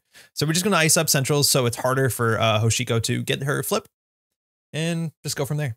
Next turn, we can score the hostile unless we have a better play that we want to find something with Spin Doctor. But in theory, Hoshiko can run archives to access a sure gamble, or sorry, the hedge fund that we played, which is honestly not the worst click. It's a click for a card draw and a credit. But Liberated Counts is coming down instead. That Anarch open, and you're going to get that flip too. So this is actually pretty dodgy into hard hitting unless you take the Liberated. But I don't know. I don't think a lot of players have been respecting hard hitting, and there's been so much Esâ that I think you just play hard hitting. 9 credits. Okay, no, that's fine. All right. I think we're just going to go for it. This gives us a fair bit of money. It's almost as good as the outfit. It gives us 7 plus 2, minus 2, 7. So 16, but bad publicity will go pretty far. Hoshiko generally wants to run once a turn. Big question here is how quickly that she can produce her breakers, because there's not a lot of consistency. Never mind Banhar. Uh-oh. Love to see it. We got Trickle Light. Let's start here with a Spin Doctor. Let's find some options. Now we need to double ice everything. And we want the end of the runs to be on the inside largely. So here we could do like a Ket into Rashida. It's not particularly great. We can consider advancing this. We want to get this to 2 advancements. We want to get anything to 2 advancements. I think I just ice it up, I reckon. And we can just advance this one once. Again, it's just as good as clicking for credit. It gives them some information that's not a border control. So that's a bit, you know, maybe not the best. Let's see if we just get Chestushka or Finality here. Mind you, R&D is the mark. Just Maker's Eye. This is 3 net damage though. I'll take that trade. Maker's Eye is pretty good though. We know our deck is holding right now 8 agendas, so pretty likely to hit something here. They lost a mining accident. They hit a steel skin though, so they drew, and they lost a black orchestra. So they have a decoder now, but they're going to see 3 here, mind you, off the eye. Bad publicity is wall to trash. Wall to wall is coming down for 3 with the bad pub and nothing else. That's 2 wall to walls down with a Spin Doctor. I think we're okay with that. Liberated for 4. Now they're charging this. This Ket will advance itself. Actually, maybe not, but this forces, they don't have a paperclip, right? Yeah, so this does advance itself, which turns on Trickle Light. Admittedly, they're drawing, we're not drawing an unknown card. So this should fire. So we can advance something. We'll advance the Aket itself. This is really taxing. Again, we just want to make sure this doesn't get paid. Actually, we don't have to. We'll pay 5 here. I don't want to give them another bad publicity. We can afford to. We have a hedge fund in hand. But that's a mining accident. Gets removed from a game. They flip because they accessed. All right, Hoard'em. It's going to cost them with bad publicity. Without bad publicity, 6 to get through on the first time. So I think here we probably just crack the spin doctor to put the wall-to-walls in, or wall-to-wall hedge fund. So we want Rashida basically. So we do install Rashida, we install the Hoard'em, and then we probably just hedge fund. So I think we'll do, I like wall-to-wall. So this is weak to pinhole, but of course it is. And then we'll go from there. We're really trying to find an agenda here. We have Trickle 8 go live and well. I think we would consider above the lawing a Banhar if we had it. We probably would. But it's really important to double ice this. I think they might choose HQ here and send it. But this is an interesting build if they're on Maker's Eye. I wonder if they're on legwork. Even just like, what's it called? Seems good enough. Jailbreak sometimes. DreamNet is also the thing that we want above the law if we find it. But hey, it's a one of. So why are we counting on it? Yeah, HQ. One good hit in there. They can sweep all of this if they have a bit of multi-access. And we want to make sure we have at least 5 credits. Mind you, there's only one more mining accident. This card used to be very, very popular. Keiko coming down for 3, gaining 1 back. So this is a Hoard'em. We can trade a Hoard'em going down to 5 credits for 2 net damage. I think we take it. We then also have a Hoard'em, which is like, okay. And we're having a Rashida here, so we can dip a bit lower. And it's unlikely for them to have the 3rd mining accident here. So this is going to be, again, they could consider breaking it for all their money, but they're going to take 2 net damage. So we actually took out the last mining accident. That's sick. And unfortunately, it was an MK Ultra. So they have access to everything besides their Fractor. So 2 net damage for an access here. Don't hit the Spin Doctor. They hit the Spin Doctor. I hate it. We've been losing Spin Doctors from Centrals real bad. And especially when we're playing against so much Esâ, you feel it worse than any other matchup. All right. That is a Rashida. Let's go get some cards and some credits. Okay, so here we could consider just installing behind Hoard'em into Aket. We probably want to advance this once, which is a bit expensive. Wall-to-wall on the table is kind of bad with a bad publicity deck, actually. Not that we are a bad publicity deck, but the fact that they have bad publicity. I think it's something that we can, like, if they run it, it turns on their Hoshiko ability, which is kind of rough. But here, I think we can just do install advance. And by advance, I think the second advance will be on this one. So now if they do Banhar it, we have to res the Hoard'em, and then the Aket is hard to deal with. We might lose this Atlas. Again, I think just a botchless loses it. This is a bit risky, I think. We could have just trickle lighted this out, but they haven't set up too hard. Banhar, no server, that's an option. Draw. So here they'd have to do botchless run, and they're still kind of worried that this is board control. Liberated, amazing. Imagine that was an above the law, it's not. They're going to flip back. We have a Prycon for the future. We're going to do advance, score out with a token on it. So we're only on 5 credits. But here we can go to 5 agenda points next turn if we just trickle light that thing out. And from there, we're going to have to trickle light again. So we're going to have to get some free advancements. We'll get the wall-to-wall in server too if we don't want to push out. And I don't think we do push out here. I think if we put something in the remote server, that might draw enough attention. I think we're okay prior to constructing just about anything. This doesn't do install costs, which is sick. So it's easier to build big remote servers. Paperclip's in the bin now. Okay. So we can... I think we were just going to kind of push them into the remote server. So we'll do priority construction to get the Aket, server 2, and we'll put this in server 2. Just draw some attention. Obviously, we're a bit weak to central server pressure, and they might just like Banhar R&D. We don't have a lot of money either, or Banhar, sorry, HQ. But we just want this to live for a bit so that we can trickle light out. It's on HQ. Shit. Maybe we should have just gone for it. Liberated. Let's see if they have a legwork here. They have 17 credits. Oh, it's a Maker's Eye. So they're just firing this. That makes sense. Again, this ice doesn't do that much. They could consider breaking it. It's a bit expensive. I think you break one subroutine and do a trace. Admittedly, they don't have a link on this side. So probably just fire the trace here. That's fine. Still taxing enough. And it's okay. They have to see a lot of agendas here. They're breaking all of it. I think it's cheaper to fire the trace. Assuming we're not going to boost. I don't think we boost. Oh, okay. Okay, they're just taking it back. I don't think they wanted to break all the subs. I think they just fire the trace. So this will lock the top of the deck. Pretty good. MK Ultra coming down. Again, they break 3 and then they can just fire the trace. Yeah, it's 1 credit cheaper. Oh, the runner loses 2. They're doing that one. Oh, yeah, I guess. They're both the same. They're both the same. So they see 3 cards here. Hostile off the top. We didn't want to draw that. And that's it. They have 1 click left here. They can run HQ for 2 net damage. Or they can install the breaker and break. And then they have to hit the Atlas. Okay, so we have a wall-to-wall here. We're going to res it. So we can do everything. I think we do want to draw a card. They know the next 2 cards, so they'll know the next... Well, they'll know nothing. We just broke lock. We'll gain a credit, and we'll advance I think we advance. It doesn't really matter. Well, yeah, it does. This one we might not res. So here, I think we just scored the Atlas. Advance, and then we have fast advance in hand. So we'll, I forget which way it goes. It goes from there to there. Yeah. So target, source. So now we're on game point. So the top of R&D is unknown. We could have chose not to draw. Up to 3. Yeah, we could have chosen not to draw, which might have been right, because now they can see a new card on top of R&D here. And we have something with 2 advancements on it. So they basically have to steal. They have to trash this somehow, win the game, or steal all the other 2 pointers in the game, 3 2s in the game, which is pretty difficult. So this is probably their last turn. Fueno is going to be a bit too little too late, but she usually is. Going HQ here. They could just take 2 net damage, or you could break this for 3+3 minus bad pub. Just going to take the net damage. Sick. Lost a Black Orchestra and a daily casts. A single error, just a boarding control. And that should be game. Again, the Alice counter is how we're going to find the last piece that we want. All right, let's draw a card. Oh, Audacity also does it. Gain a credit, we'll advance this. This doesn't matter. So we'll use this token. We're going to go find our above the law. We're going to put that into new remote server.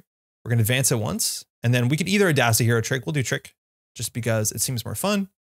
And then we, of course, are going to score this and trash Fencer Fueno. She knows what she did. Good game. Yeah, definitely a faster deck there. This is only turn 9. We're going pretty quickly, and the advanced dice can be hard to face check into, right? Like a cat with 3 advancements is not as strong as maybe potentially a mouseless, or even a face checking into a Hordem with 3 can be pretty frightening. If you just push in the remote server and go quickly, again, hopefully the game closes fast enough, but we had a good enough hand. It was a bit risky, but I think we had a hand that we really wanted to push out for, and that's really important. Yeah, cool. Let's do another one. This version's better. All right. So when you're seeing the video, we've only exclusively played against Anarchs all today. It's just been Esâ and Hoshiko. We're playing against Arbuckle. Arbuckle said that they're figuring out this deck for the first time. So again, we'll keep that obviously in mind. Our opening hand, we have a nice boarding control, good for the remote server, wall to wall. We want to protect that up. It's a pretty good card, better than Ants and Rose, turns out, no surprise. Otherwise, we have a good enough hand. Giving Hoshiko, who definitely wants to run every turn, bad publicity feels pretty bad, but scoring one of these out is kind of important. So we're going to keep this. We just want to draw into one more piece of ice. I think we have like now 15 or 14. I think we had too many in the early version of the list. All right, and we're off. So we have to decide what to do here. We can just like score the hostile. I think that's fine. Bad publicity means we might lose a spin doctor or a, what's it called? A wall to wall. I don't want to put boarding control over HQ. So I think we're just going to send it in the remote server, get a lot of money. Maybe there's some respect against hard hitting news, but for what it's worth, Hoshiko's really good into hard hitting news because when she flips, she gets 2 credits and a link. Admittedly, she loses one, but not at the point where the hard hitting news trace fires. That can matter for clearing the tags, but it makes it harder for the tags to stick in the first place. So we have a good economy start. Fermenter, click 1. Rogue trading. Ooh, it's a tag me list. Okay, so these are a fair bit more difficult to pilot. So we'll see if this is Arbuckle's first time figuring this out. Again, you have to respect or protect the rogue tradings. You don't want to take tags here because we'll definitely just trash this. That means that they're playing, what's it called? Counter surveillance, which is really important. They're definitely going to have to hit the rogue trading next turn. So we want to make sure we're able to trash it. We're not stuck in a situation where we can't.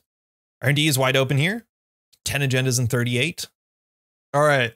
We struggled there for a bit. Arbuckle wasn't seeing the no further actions button. DC didn't rejoin. We're good now.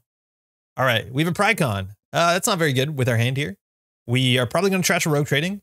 The big multi-axis we worry about is counter surveillance, and that scales with how many tags. So I think we're just going to get this in the remote servers to set up a bit. Server 2, that's fine. We could hedge fund here. We don't really need the money aggressively. It puts the spin doctor in as a 1 in 3 in HQ. We'll see. Again, I think they probably just rogue trading here twice. It's hard. They're going to have to crack the fermenter if not. Ooh, that's good. Okay, so they're not playing tag me. All right, so they're not playing tag me. They're actually going to clear the tags. I don't know if they're on security nexus, but we have to also watch out for things like hot pursuit. But I don't know how hard it is to import that entire package into Anarch. So maybe this is just having a link and playing security nexus. That'd be pretty cool. So they took a tag here. We're going to boost into it. So they have a link. We're just going to boost into it and trash everything. So they can make a trace 6. So we're going to spend 6 to make a trace 7. And then we're just going to trash the table. We have to trash the rogue trading. We'll trash the Citadel Sanctuary.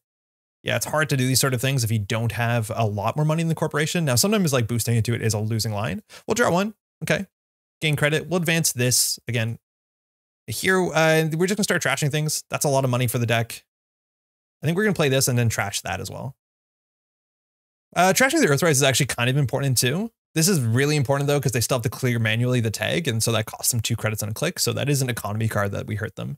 But here, next turn, in theory, we could score out the Project Atlas with a Trick of Light from hand if we really wanted to. But yeah, this sort of list, again, if you're going to do a trace at the end of our turn to clear the tag, you have to make sure that you have about as much money as we do. We were pretty lucky to, I didn't realize that they weren't going to clear the tag, that we hedge fund the previous turn, because we played 2 hedge funds. They still have a lot of money here on the Fermenter, top of R&D, unknown. Bad publicity will help. We are breaking lock technically every turn if they only see 1 card, if we're drawing with the wall-to-wall. We always could just like, oh, DreamNet's really good for them. I think here with no breakers, with no credits besides the 8 on Fermenter, okay, they have an MK Ultra. I do think we return this to hand and we just put the Atlas behind this. Hopefully we draw another piece of ice. So we'll first draw a card, we'll gain a credit, and we'll add this to HQ. Okay, so here we could do Prycon to get the big old Mouseless on server 2. I think that's pretty reasonable. And then we can put the Atlas behind it, and then we can even trickle light out the Atlas to get it to have an encounter. The other option is just install Advance. Again, I think they're going to be on 8 credits next turn. They're going to get a card and a credit every run. So the question is whether we Prycon this or not. The Mouseless is really good with the face check into it. Maybe we can just slow roll this. Maybe we don't have to go fast. So we can probably do both. Like, we don't have to score this out next turn if we don't want to. But that's a hard server to check. It's Mouseless into board control. Purging at some point might be reasonable. I wonder if the sprint in this deck should just be a virus. It's just not very consistent as much as we're running into so much Anarch today. So Earthrise, everything's gone. If we don't score this out next turn, we probably just purge. I wish we had the wall-to-wall on the table, maybe just so we can get value while we're taking a whole turn off. But yeah, I think purging here would be pretty bad for them. I think they have to crack this. Steal food off the top. Okay. Credit. Credit again. Daily casts. Okay, we have to consider whether we want to purge now. It'll drop them down to 2 credits. Again, they can trigger their order here, so they can lose a credit from Hoshiko first while they have no credits and then take 2 from daily cast. We have a Mouseless. The other option is we can do Advance, ice up, R&D, and then put this in a remote server. I think that's fine too. I don't think we have to exactly purge, but this turn they really have to do something about it. And if this is good, it's good. It's good if it's good. And we're going to set up, hopefully, the boarding control to be our Trick of Light target, because we'd love to keep 3 on Mouseless for the horrible, horrible face check. Miss Bones? Oh, that's quite nice. That deals with the wall-to-wall relatively easily. We just threw that away. That's fine. This also gives them a card and a credit, which is quite good. And I don't know, maybe we purge here? It's kind of hard, though. Next turn, they're going to get 12 credits off of this, but Miss Bones, pretty good there. They actually made money off that run as much as she cost too. Maybe we'll just stick to our guns and try and score out. I think if they want to be really safe, they should just crack the Fermenter. I don't think they have to be greedy. In terms of breakers, they have all of them. They just don't have the money to support this. So this is a Mouseless. We can res this for 4, drop us down to 7. We'll probably get a credit back here. We definitely do. So we're on 8. That's enough for the remote server. So we'll do this. This gives them a tag last click. That's kind of disastrous. I think we'll just take a turn off and probably trash some stuff. I think we're more worried about the DreamNet. It's just a lot of card draw. Like, they're getting 2 cards a turn. Basically clicklessly. They want to be running once a turn. So this should fire. So we got rid of a Hippo. That's pretty good. They took a tag, and the net damage was the Hippo, and we got a credit back. So single axis here off the top. I'm really worried if they're on Hot Pursuit. I don't know. I don't think they are. Maybe they're just on Rogue Trading. Maybe they're on Nexus. Okay, here. So we can score out the Atlas. I don't think we're in any rush to do it. We have a bunch of options. I think purging is reasonable. We can always like Trick of Light. So we can do Advance, Trick of Light, Trash. That puts us down to 4 credits. I think I'm more worried about the DreamNet. Again, if they have all the credits in the word, I think I'm actually more scared about that. I think we're just going to purge here because they need money to get their breakers down. They have access to all their breakers. So the card draw like is good, but they still have to clear the tag here. But the purge cost them 10 credits. So it seems okay. Would you spend your whole turn to make the runner lose 10 credits? Yeah, probably. Dirty Laundry is good here. Smashing to the Mouseless. I'm surprised. They seem to love running R&D. Right? Like maybe if we had an agenda, it would go into server 2. I think that's totally fair. But they're going to tag me down. They lost the Stargate there. I wonder if that's what they want to get down next. But now there are 2 tags in. You have to worry about boom and other tag punishment. We're not running any. Not that we've really shown that. But 7 credits here. Liberated. They have 2 tags though. That can't be good. We're never going to score this agenda out. We're just going to trash things. I wonder if they want to undo that. Yeah. I think they realize their tag. They don't want to install Deliberated there. They're going to clear the tag. Okay, cool. Okay, they just clear the tags. That's totally fine for us. Now they have to discard a card. It's usually not the worst for these Anarch decks. You just throw out a breaker or whatever the worst card in your hand is. They're probably not going to play all 6. Yeah, there you go. So no punish there. So they're not tagged. So I think we're just going to score this out. We have a counter on this. We have a Trick of Light in hand. We have priority construction with the Mouseless, which ignores install costs too. So these are really hard to deal with. They generally pay 6 and then we get 3 credits. Pretty good piece of ice. Unfortunately, though, it's remote server only. So they have to generate enough pressure. If they keep going through the mouseless, right? Like that's pretty difficult. They're actually clearing the tag. If they had like a Nexus or sorry, a Citadel Sanctuary and they actually clear the tag, that's sick. That's a lot better for them. But otherwise this costs them a fair bit to go through this. And we appreciate the credit. We won't say no to the credit.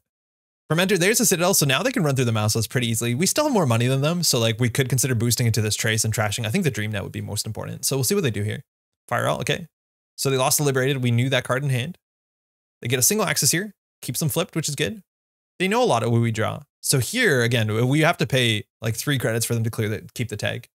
We have to do some math whether that's worth doing. Acacia, neat. So this card, if they purge, they get money. So generally we just don't purge. Is that worth a card slot? I'm not sure. So here we'd have to pay 2 credits. We'd be on 5. And then we can start trashing their installed cards. What do we actually want to trash? The Dream Net's probably the most trashable. I don't think it's actually that important. I don't care about trashing the daily cast. It's the Dream Net, if anything. So it costs us 4 credits to trash the Dream Net. I don't think we want to do that. I think we just want to fast advance out before any of this generates more value than time in the game. Okay. I think we start with a sprint to get an agenda. We didn't. Would we rather have a Rashida or a wall-to-wall is the question. Because here, we can't afford to Prycon out, so I think we just get Rashida in their mode server. And then we could do, we probably just advance, we can't advance the boarding control. We probably should never advance the boarding control. I guess it was free. We advance the mouseless once, I think. So we'll shuffle back. Spin Doctor is good too, because we can get an agenda. So maybe we do Spin Doctor first and then Rashida. Yeah, okay. So Trigger Lights are how we win. So wall to wall and a Ket. They need to install the breaker. I like a Ket. They seem to be going through the other one. So we'll put this in the server and then I think we'll put Spin Doctor in server. They might like, maybe we raw an agenda and that gets pretty ugly. So we'll do server 2 here. We'll do Spin Doctor. It's a bit dodgy. In theory, we should have done Spin Doctor first and rezzed it to see what we got. If we got an agenda, we could jammed it. But I'm pretty sure if we get an agenda besides food, we just trickle light it anyways. This is just a bit scary if they run this, because then we res it to an open HQ. You generally don't want to do that. But if their economy is rogue trading, right? It's pretty slow at this point in the game. Maybe they're only on 2 though. I think it's only 2 influence. So it's like pretty splashable. Yeah, 2 influence is not bad. So we'll res this. So we hope we don't draw into agendas into HQ. That's totally fine. Will we force them to spend 2? No, this stops them from accessing a card. So we get a Spin Doctor back in. And I think here we get a Sprint back in. Actually, Hedgehound's pretty good. We don't have a lot of burst economy in the deck. That's good enough.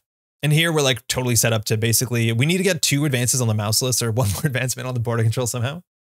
Running HQ, Trickle Light. So if we purge, they gain 5 credits. Yeah, that's not good. Puemo. If they had a hot pursuit, they send it HQ. That'd be pretty bad for us. Oh, it's a Rashida. Remember to res her.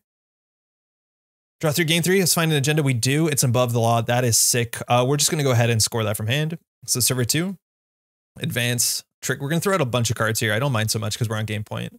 Technically, yeah, with Audacity, we're on game point. So target, source, 2, score this out.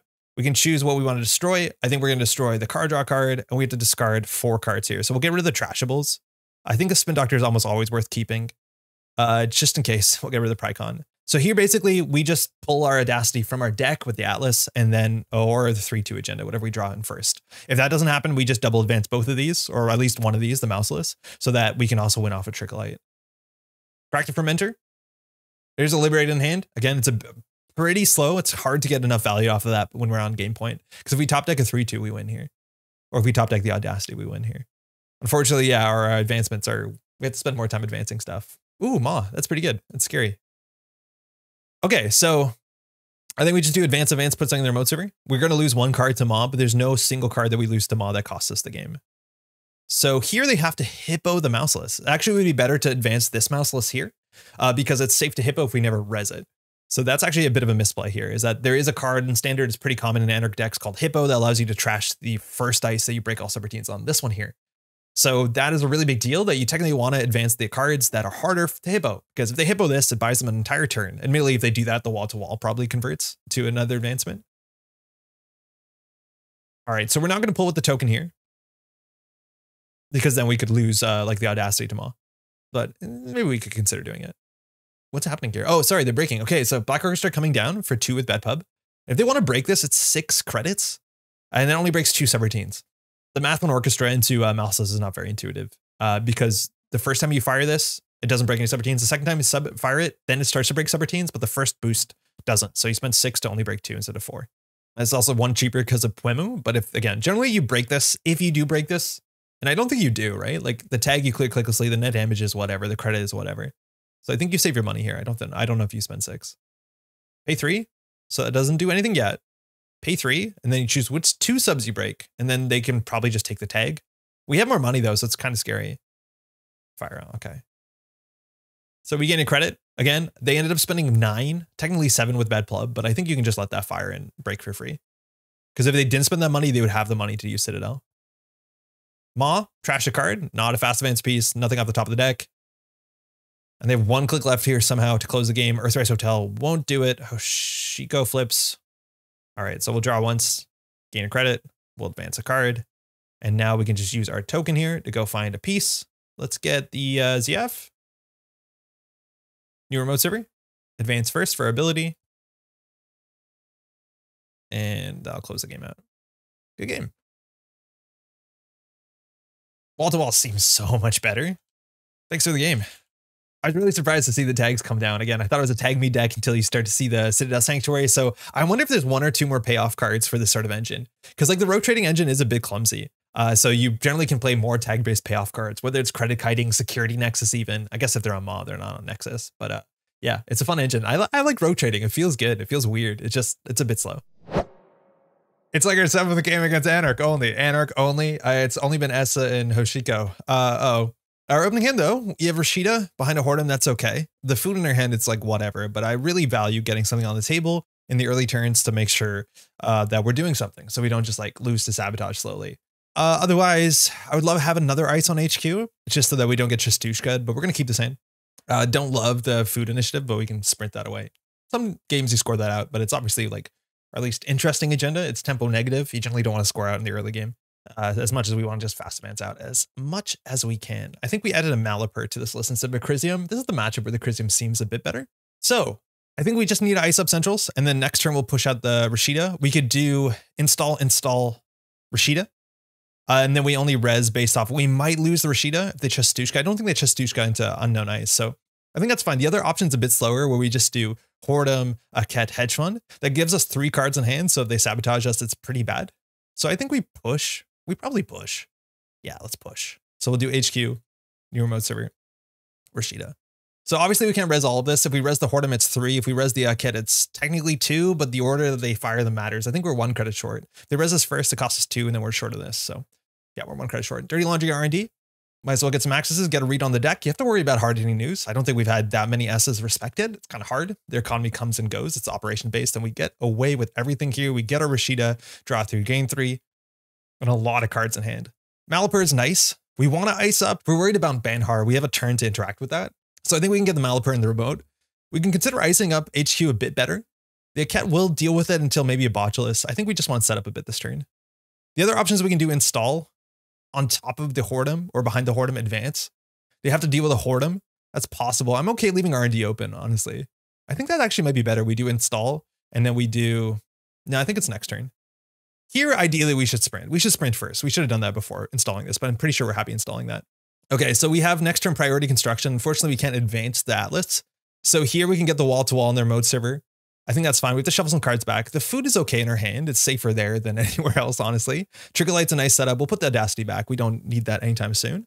So here we can either ice up R&D. I'm okay with single accesses. Let's just get the wall-to-wall rolling a bit. Maybe it forces a run. And then next turn we can pry con and then push from that point on, I think. Yeah, obviously a pretty ugly turn there. I think if we didn't have the agenda there, we wouldn't opened with the Malapert, so that's probably pretty sus. A Light the Fire coming down. Esâ Sabotage 2. We can do 2 from the deck, I think. I like our hand a fair bit. In terms of agendas in the deck, there's 11 and 33, so it's a 1 in 3 chance of hitting agenda. Sorry, 9 and 33, about a 1 in still. Trigger Light's important, but not the most important. It's a win condition. Let's get rid of one of those. New loss supporting control off the top. Okay. Nuka, they do have to Light the Fire, which can deal with this remote server. They still have to get through the Whoredom. And if you get a border control there, it's really hard to use Light the Fire. That more contests like Spin Doctor, stuff like that. But they still need the breakers to support it. This one's also on Simulchip. You don't see that often. I wonder if they're on like Begamut and are using this to reinstall it, or maybe even Augustina. And this allows them to play a lot of resources, or sorry, viruses. All right, let's draw. They saw that. We'll gain a credit. We'll advance something. Are we going to push in the remote server this turn? No, I think we're going to priority construct it. So we'll advance a card. Let's advance... I guess the Whoredom. It only matters once it's triple advanced. This also probably means they're on botulus. The cat kind of matters. All right, second trick. So server 1. Okay, so now we can just score this out from hand if we really want to. We'll just take some money here. R&D is wide open to finality, but a lot of these decks are playing less and less finalities. They're just Chastushka's the play. They have no breakers so far, but Ghost Tongue is down. So Nuka to draw up 3. Love this card. Been really good for these sort of builds. Less efficient than Diesel in theory, but more card draw, and it's safe to losing it from hand. So you can draw when and if you need it, as opposed to like just the turbo off of Diesel. There's the Anarch Diesel Steel Skin. There's the Marrow here we can sabotage. So this is our last 2 Trickle Lights. Let's just 2 up the top. We lost a Food and a Spin Doctor. Food is okay. A Spin Doctor is not that great. But we have a Malapert here, so we can always just pull back whatever we need here. And I think we'll just take the counters off the Whoredom. There's actually a big chance that we just do Install Advance because they're on 6 here. So this is basically an Axis and 3 credits. It's like a dirty laundry. A lot of times you want to do that when running a remote server or something that actually forces a bit more interaction, but a single is fine. So here we want to return it to hand. So we're going to, I think we draw a card, more important. I think we gain a credit. The advancement does matter because we want to get 2 advancements on this so we can trick a light. And I think we just add this to HQ. Okay, so here we do server 1. We can advance this once. We're on 12 credits now. I think we want to get something on R&D. In terms of breakers, they have nothing yet. Legwork was hit. That is a pretty important thing to understand. Not that our HQ is in a bad spot. I think we just ice up R&D. I think the mouses will be pretty good. This server seems pretty good too. And next turn, we can trickle light this out if we really want to. We have to remember the Malapert too. Gives us a card back. Nuka to draw 3. They have 8 cards in hand. Raindrops on HQ. We can let this go through pretty easily. We don't want to res centrals into raindrops. So this is just dirty laundry. They see a border control. Very important to get that also onto HQ sooner than later. It's one of the unfair ways we can deal with Chastushka once they get their breakers down. We have to also remember that Light the Fire will technically contest very little in this deck besides Spin Doctor. Because mind you, they can make the round on the remote server. They can sabotage 2, draw 1, which is good. And sometimes you just want to fire it for tempo. Labor rights. You see more and more decks just playing this on tempo. They trash 3, running hot, dirty laundry, bravado. We got to see which 3 they shuffle back in. So Simulchip, interesting. Bravado. A lot of times it doesn't make a big change to the deck. And then Legwork. So the Legwork was the big inclusion as a card that you could play Katurga, but that's back in the deck. Mind you, there's a chance also that like the Labor Rights hits a Steel Skin and it fires when you trash off your stack, which is kind of sick. So we have to figure out whether we want to trick a light here. I don't think we do. Well, we could actually. I think we could consider trick a light, advance, and then just pulling an agenda. Oh, a Malapert can't pull an agenda, right? It's a non-agenda card. So I think we pull a Spin Doctor. They now have a Fractor and MK Ultra. So I think we spend a click probably icing up HQ a bit better with the border control so we don't get Chastushka. So what do we do here? We can do advance. I do think we probably trick a light once. What is our scoring pattern? We want to score this 3-2. We want to pull a hostile at some point. I think this is kind of safe. They don't have a decoder yet. So like this server seems pretty safe. Whoredom with 3 advancements on it's a bit better. But Aket is kind of hard to deal with. It's 8 credits. I think we're safe. We can probably just like let this roll a bit. Now wall-to-wall in the remote server, like into a new remote server, if they like light to fire it, it's kind of a bit ugly for us, but it's not the end of the world. So I do think we advance this once. We're taking some risks here. We could definitely score this. We can put this on HQ, and I think we're just gonna take some more money because we're definitely gonna have to res ice this turn. And this looks like a defensive upgrade. Mind you, Light the Fire does deal with it, but they're short dealing with this. I would love to triple advance this. It's just a bit expensive. Hopefully we get it next turn with the wall-to-wall because we can't pull an agenda with this. Oh, botchless. That's really good. Unfortunately, what was that? It doesn't say what they're firing, but they're firing the Light the Fire. That's cool. I don't want to do 2 off the top. I'm going to do 1 off the top in that. Okay. So it is Light the Fire. The chat log doesn't tell you what they're firing. That's really weird. So we'll res the Aket. So they can only break 1 sub on this. So we'll get an advancement on the Whoredom. So the Whoredom is going to be disgusting when it fires. Mind you, they trash the Steel Skin Scarring, but they can't break this. Fire all. So we get an advancement. So they can continue. They understand that this could be a mouseless. They're going to continue. So this, it just fires. This is disgustingly good. It's a Whoredom with 3 advancements. We get all our money back. Let alone we get to put 2 cards from our deck in our hand. We reveal them, right? No, we don't even reveal them. All right, so what do we want back? We have 2 clicks left. We're going to score that out. We could get hostile. I think we want to get a border control, and I think we're going to get the audacity. Spin Doctor is probably the safest bet here. We have 2 clicks left. The Marrow is down, so we're going to have to sabotage 1 when we score this out. Now, this does go down for only 3 credits. It's not mouseless. Ooh, that's bad. That's pretty bad. They have to do a lot for this though. This is still 8 credits to get through. So if they think this is a defensive upgrade, which unfortunately it's not, we're going to get called here on this play. Because it's 4 to install the fractor, 4 to break this. We'll get a credit and advancement. Oh no, they're letting it go. Thanks. That's huge. Again, if they go down to 0, it's still pretty scary. They get the food. And here we can score out. So we're going to score this out. The question is, how hard do we score it out? We could trickle light it here and get an install so we can install the spin doctor. I don't know if we do. I think we just do double advance. Do we res the Malapert? I don't think so. Why not though? I don't know what to do here.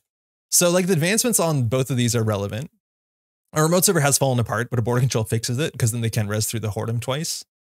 So I think we res the Malapert and then we do advance. That'll drop us another 3 credits. Based on 8, we can marrow whatever, probably the Ket, and then we can just put the spin doctor. Otherwise we could spin doctor. I think we trickle light here. No, I don't think. I think we just take the advancements. So we'll res this. We'll score that. 2 advancements is 6. Search energy for non-agenda card. So what do we want in our hand here? Prycon is pretty good. Hedge fund is kind of necessary, funny enough. And if we sabotage 1, we'll do that. So weird. A lot of angles there. The server can be run. We have 8 credits, which is enough to res the border control, which is important. The mouse list as well. It's nice. That's the last steel skin. So the, what's it called, gets even better for us. The face check on the mouse list is not going to give them tempo. They have a legwork somewhere. They still need 3 more agendas. We want to pull with this, the hostile, and then we want to pull a 3-2. I don't think we can pull the food anymore. They are camping the remote server relatively well with this, but yeah, border control will fix that. So next turn, ideally, I think we install the spin doctor, hedge fund, and then border control it. Clicking for credit, they're on 9. It's a lot of money. They're on 10, 11, just throwing out cards here. So probably breakers. Let's see if they find the decoder. They did. So they have all the breakers in the bin. So they can break all types. I think money is going to be the rate limiting factor as much as they have bravado likely. So here we could just pull an agenda. We can just, again, I think the Hordem advancements no longer matter. Like they're just going to break all of it or break it for 3 credits. So we can pull an agenda, install, advance, trickle light. I think that's pretty good. I think that's relatively good. We can't trash anything. We could ZF the Malapert, but then you don't get the Malapert, so you don't want to do that. How much does it cost us? It costs us nothing. Otherwise, we could just like, again, the Chastushkas are coming. That's the thing, but we have boarding control. So the other option is we can like hedge fund and we can advance and put the spin doctor on the table. I think that's fine too. I think that's reasonable. If they run this, I think we're okay with it. And I think we're just going to advance. We want to border control on the remote server, but we're trying to win without the remote server anymore. So we'll just advance this once. It's like clicking for credit. It says it's not a border control, which is kind of rough. But I think they're setting up for Chastushka here because they definitely want to get their breakers down. All right. Not great. We also have to use the spin doctor here. Maybe not the best to use the spin doctor. We do get an advancement though. Okay, so that sets up our Ket so we can trickle light off of it if we want to. Now this said they get through 2. Imagine this was what's it called? The thing that purges a virus. That'd be so good. So here they probably just botchless through it. Again, if it wasn't a virus, they could just install their Black Orchestra. So it's actually not that good. Here we'll res. We can shuffle 2 cards back. Again, they're not running a lot of resources. So I think we just remove this from the game. It gets back into spin doctor. That's super important. What else is really important? Sprint is nice. Trickle light is nice. We have 2 in hand though, and 2 Atlas counters. So it seems a bit unnecessary. I think we just want to do the sprint. Gives us some flexibility. Here they can choose to trash the Malapert if they want. Okay, 4 credits. That's nice. And I think we just start scoring from hand here. Maybe bringing the trickle light is better than the sprint. Deuces. They can expose here. They gain 3. Probably want to do expose and run, I reckon. They don't have that many click left. It's a mouseless on R&D, so they know if they want to go through that, it's probably just let it fire. Otherwise, it's 6 plus your install. That's 3. They don't have bad pub. We haven't scored a hostile yet. And currently, there are still 7 agendas and 19 cards. Or actually 6, because we have the above the law in hand. Man, the sentry slot on this deck is pretty rough. I wonder if we should just be running, what's it called? Ballista. I don't think so. Maybe even just having like a stop guy that hits in some of the matchups. We're only been playing against Anarchs though all today. Like we've played, I think 7 or 8 games, only Anarch. Checking archives here, that's 1 sabotage from hand. I just don't think they wanted to face check into any of this ice. And just credit there. Okay, 11 credits. All right, now the spin doctor, that's good. We're just gonna score out. Server 1, advance first, trigger light. So we do target, source, and then the advancements on this one doesn't matter because they're just gonna score it out. So this doesn't do anything. We have to sabotage 1. I guess we'll get rid of that. And from here, we basically want to pull a hostile and score it next turn. And then from there, just win off of Audacity. So they have 2 turns to win or to disrupt us that we don't win. And from hand, we can trash the border control. It actually was definitely better to put the Trickle Light back because we always can sabotage this Trickle Light and feel okay about it. Not great, but okay. Oh, they trash Liberates. It's a finality. Okay, trash 2 from the top of the deck. This is scary. I think we're going to just do the border control and 1 off the top of the deck, and they're going to see 4. So that is our last Spin Doctor in hand. We'll res the Mouseless just to do some amount of damage, but this is the finality. Installing the Black Orchestra here is really difficult because if they want to break it, it's 6, and then they can't trash any cards. 3? Yeah, I think you just let this fire. So we get 1 subroutine off. So we get a credit. Okay, here I think we actually do use 1 Alice token to pull the hostile to hand because I don't think they're running HQ this turn. But we want at least 1 hostile. They're going to see 4 cards here. We could also pull, in theory, another 3/2 agenda and just hold it in hand behind border control a cat. I think that's actually fine too. I think we just use all the counters here. So we'll just go pull the, I don't know. They're all the same. So now there's way fewer agendas and we're behind 2 barriers. And this barrier is really hard to deal with. Again, they can't trash anything, but they saw nothing there. Mind you, there's 2 fewer agendas in the deck. Credit. Okay. So they have 3 credits. They know we have 2 agendas in hand because we showed them. I think we're going to do the non-bad publicity one first. So we'll do server 1, advance, trick, source, target, 2, score. We have to sabotage 1. We'll do top of the deck because we know it's not an agenda because they dug deep. It could have been a trashable. But now they have to steal this hostile or they win. We could have left 1 hostile in the deck, but I'm pretty sure border control and cat we can hold on. Sabotage 2, we know that there's at least 2 cards off the top of R&D, or 1 card is not an agenda, so this seems totally safe. Those are running hot, so they have 6 clicks to get into HQ. The cat is 1 advancement short of being like really good. It would be really good if it was good. But they have to get this one from HQ. The top of R&D is unknown here. Drawing up 5 clicks left. Mind you, they played a running hot, so they took the core damage, gained 2 extra clicks because they played 1 for it, and they drew a card. So they're on 3 hand size, doesn't matter. Mind you, you do have to watch out in theory, like Weyland decks could be trying to hurt you. We're just trying to fast advance. And we have a next turn if they can't stop this hostile. Our games are pretty fast and they seem to be relatively consistent, which is good. And Esâ is tricky. Oh, nice. That's a botchless there. That's going to stop not too much. Again, this only costs 1 to break, but the biggest problem here is they don't have their fractor yet. These were mostly known. I think there's only 1 unknown card there because we trashed the cards they saw in R&D. Mind you, there's a lot of cards in R&D left. Ooh, Simulchip. That means they can get in here. They only have 1 click left, so border control, they have to trash something to move something. And that means they can't get through this twice. They actually can't make a successful run here, I don't think. Because there's a border control here, so they can Simulchip to trash a botchless to move a botchless because no installed program has been trashed this turn. I don't think. What did they lose to? Yeah, I think if they trash a program from hand. And then unfortunately, if they're just short. They're short 5 credits. Because now they have to let 1 of the border control fire. That's totally fine. Okay, so we get 2 credits. Then we can res this. Again, we only need to keep 1 credit to score out. And now they have to break this once, and then we end the run with border control, and then they can't come back. So just 2 barriers here is just good enough. So we get credit, choose installed card to advance, doesn't matter.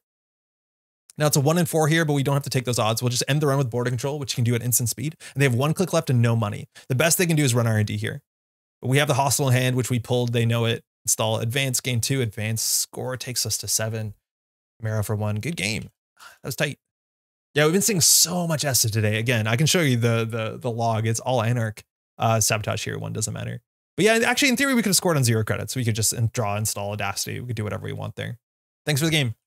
But this deck will go fast, and fast is one of the things that you want to do against Esâ. We're not the best at protecting our central servers. Admittedly, like Chestushka wasn't on the table, and we had the border control for that. Finality did land, and we were allowed to remove 2 agendas. But currently here, like in the deck, there's 4 agendas and 10 cards. So the density on R&D is actually like pretty high, as much as they have to steal 3 of the 4 agendas left in there. Yeah, I'm not joking. This is today. Anarch, Esâ, Hoshiko, Hoshiko, Esâ, Esâ, Hoshiko, Esâ. It's been wild. This has been pretty wild. Game number 8. We played, I think, 4 Hoshikos, 4 Esâ today. All right, I guess we're playing more Esâ. We could probably build a deck that's like really good into Esâ, considering how like homogenous the chain net seems to be right now. All right, so playing against Esâ, that's important. We can focus on that in this video. We have a Prycon for an Aket. We stick a wall-to-wall behind it. That's okay, but we keep our HQ open, which is pretty bad because we can get Shestushka turn 1. We don't want to do that. I'd rather Akhet HQ. Again, the finalities on a lot of the lists online, there's only one of them, so we can let that ride, but we just don't want to get Shestushka. 4 sabotage on a single card is a lot. So I think we're going to do that. We have sprint for options. If we draw into another piece of ice, we can always just like hedge fund, ice up HQ if we don't want to Prycon it next turn. Sticking the wall to wall is going to be pretty good. Getting free card draws is just really nice because it gives you extra cards you can sabotage to Esâ. Take that, Anson Rose. Spin Doctor, very good in our hand too. So let's see how we play this. Again, Esâ, we don't want to get the pressure off HQ. I think here it probably is fine to sprint, but I actually like most of our hand. So it's hard to figure out what we sprint into is going to be worse than this. So if anything, I think we can just put wall to wall on the table uniced. If they trash it for 3 on turn 1, it's kind of hard for them to do, and it'll slow them down if they have to check that instead of setting up. Then we can do hedge fund Cat on HQ, and are very likely to draw into a piece of ice that Prycon will connect with. Our best case in this deck is either another Cat, but actually Mouseless is kind of sick because it's not that bad into Banhar. You're on 46 cards. Okay, so let's do that play. Again, just don't get Shestushka. And with a Spin Doctor in hand, depending on when in the turn they do sabotage, we can always just like go off the top of the deck and fix it with spin if we really think it's necessary. Did Went keep? Oh, there's the Banhar. Went kept. Okay, so they have Nuka, they have Banhar, so we have to worry about Shestushka if we only have, 2 cards in hand. This is, again, sabotage last click, which I think, again, you want to get these cards down on the table, so it makes some sense. Black Orchestra is in the bin, and we have to sabotage 2. I think we can do off the top of the deck, no problem. We lost Rashida and Hedge Fund. Okay, so we're going to want to get another ice on HQ so they can't Shestushka with Banhar. So it's going to force us to do something unless we can push in the remote server. We'll draw a card for sure. That's nice. Gain a credit, place an advancement. Those are all the relevant ones. Getting advancement on the Akhet is okay. From here, what do we want to do? I think we want to sprint for ice. I do think we want to sprint for ice because the Banhar definitely is going to hit HQ. They don't really have the money to trash the wall. Oh, that's kind of more ice than we would need. So boarding control is so good into any of their pressure. We have a Mouseless for Prycon next turn. I think this turn, they could consider Shestushkaing us, so I do think we're going to put the border control on HQ. And then last click, I think we're just going to ice up the wall to wall. No, that doesn't work. This is, mind you, is a double, which actually makes things a bit trickier, where you want to generally do that and then install advance, and it's hard. So we'll get rid of one of those. The Rashida? Feels weird to shuffle it back, but I think we want to score the Atlas sooner than they can set up. So we have 2 clicks left here. We want to get the border control here, and we want to keep this in hand. So I think we draw ones. I have some regrets. Now, admittedly, actually, we probably wanted to keep the second Mouseless because if we want to not get ruined by Banhar, we're going to have to do 2. Right, 2 ice in a row. We'll put this one on the innermost because this does end the run when it's triple advanced. The text on the Mouseless is exceedingly irrelevant. A lot of people don't triple advance this, and it's really hard to. It's really expensive, and this is one of the cool cards that makes it pretty sweet. As much as a double can be a bit awkward on faster games. All right, just, hey, click for 3. They have a MK Ultra that doesn't really matter against our deck. And we technically now have the ability to Trickle Light because that cat will have 2. We'll draw first, gain a credit, advance. We don't have to return it to hand because we can just ice up a new server, and I think we will. So they're on 4 credits. They don't have a lot of money so far. Let's just get this into a new remote server. We could consider icing this up. I don't think we need to. I think they're fine if they trash it. We're totally fine. And here we can install another card in front of it. Our turn next turn is install advance. So I think we can just click for a credit here. In theory, we could just advance something, but technically it has to be a card that has no advancements on it. So clicking for credit is just as good. And then next turn, we'll try and pop off here. But we just want to make sure that we have the requisite like 7 credits to make sure we don't get Shestushka. You see Banhar and HQ. Sure, Gambo. Okay, they're back in the money. In terms of the breakers, it's expensive to get through Mouseless. It's like 9. This we let through, unfortunately. Banhar is the outermost or the first? The first. So this is interesting. So if we res the Kets, it won't fire. If we res this, they'll know what it is. But then we give them 2 card draw. We get this up for 2 credits though, which is pretty good. I think we'll do it. I don't love resing in 2, but we have 3 cards in HQ that we care that they hit. So I am going to res this. Again, it's not great to res on centrals into raindrops. Like it's hard to make this card relevant on centrals. But yeah, we do really care about that. And it's 2. Oh, it doesn't end the run. Forgot about that. That's fine. Okay, we hit a Labor Rates and a Steel Skin, so pretty bad. They can continue here. This I'm okay with. If they want to continue, we'll get our Akhet up, and that will triple advance it, which is sick. So that's an Akhet. They don't have a paperclip, so that will fire. So it's now triple advance, which is really hard for them. They drew 4 cards, though, which is disgusting. So we made some mistakes there. Oh, running hot. That's nice. So we're going to throw out, I think, these 2. Oh, we do one from the top of the deck. Yeah, that's fine. An Akhet and a wall-to-wall. They really need to trash this. They have the credits to do it this turn. Deuces. draw 3, or sorry, gain 3. They expose this as mouseless, so I think they're going to take down the wall-to-wall or go for a single R&D. I think taking the wall-to-wall down is way more important. Okay, well, maybe they do all of it. I don't think they want to draw here. Yeah, now they're going to go for it. They're not? Wait, don't they know what this is? Wait, what happened? Oh, they trashed a spin doctor. Okay, sorry. I was looking at the face down cards. Yeah, that's why they went back. They're still not trashing this. Again, I would love to score the wall-to-wall. We would trickle light it out, but we're getting value from our wall-to-wall here. This is just free card draw. I think you want to deal with this one. They have 14 credits. Once Shostushka down, again, the border control does do that. Draw card, gain credit, advancement. It doesn't really matter. I guess we're more likely to take them off this. So unfortunately, they have 14 credits and they have access to not all their breakers.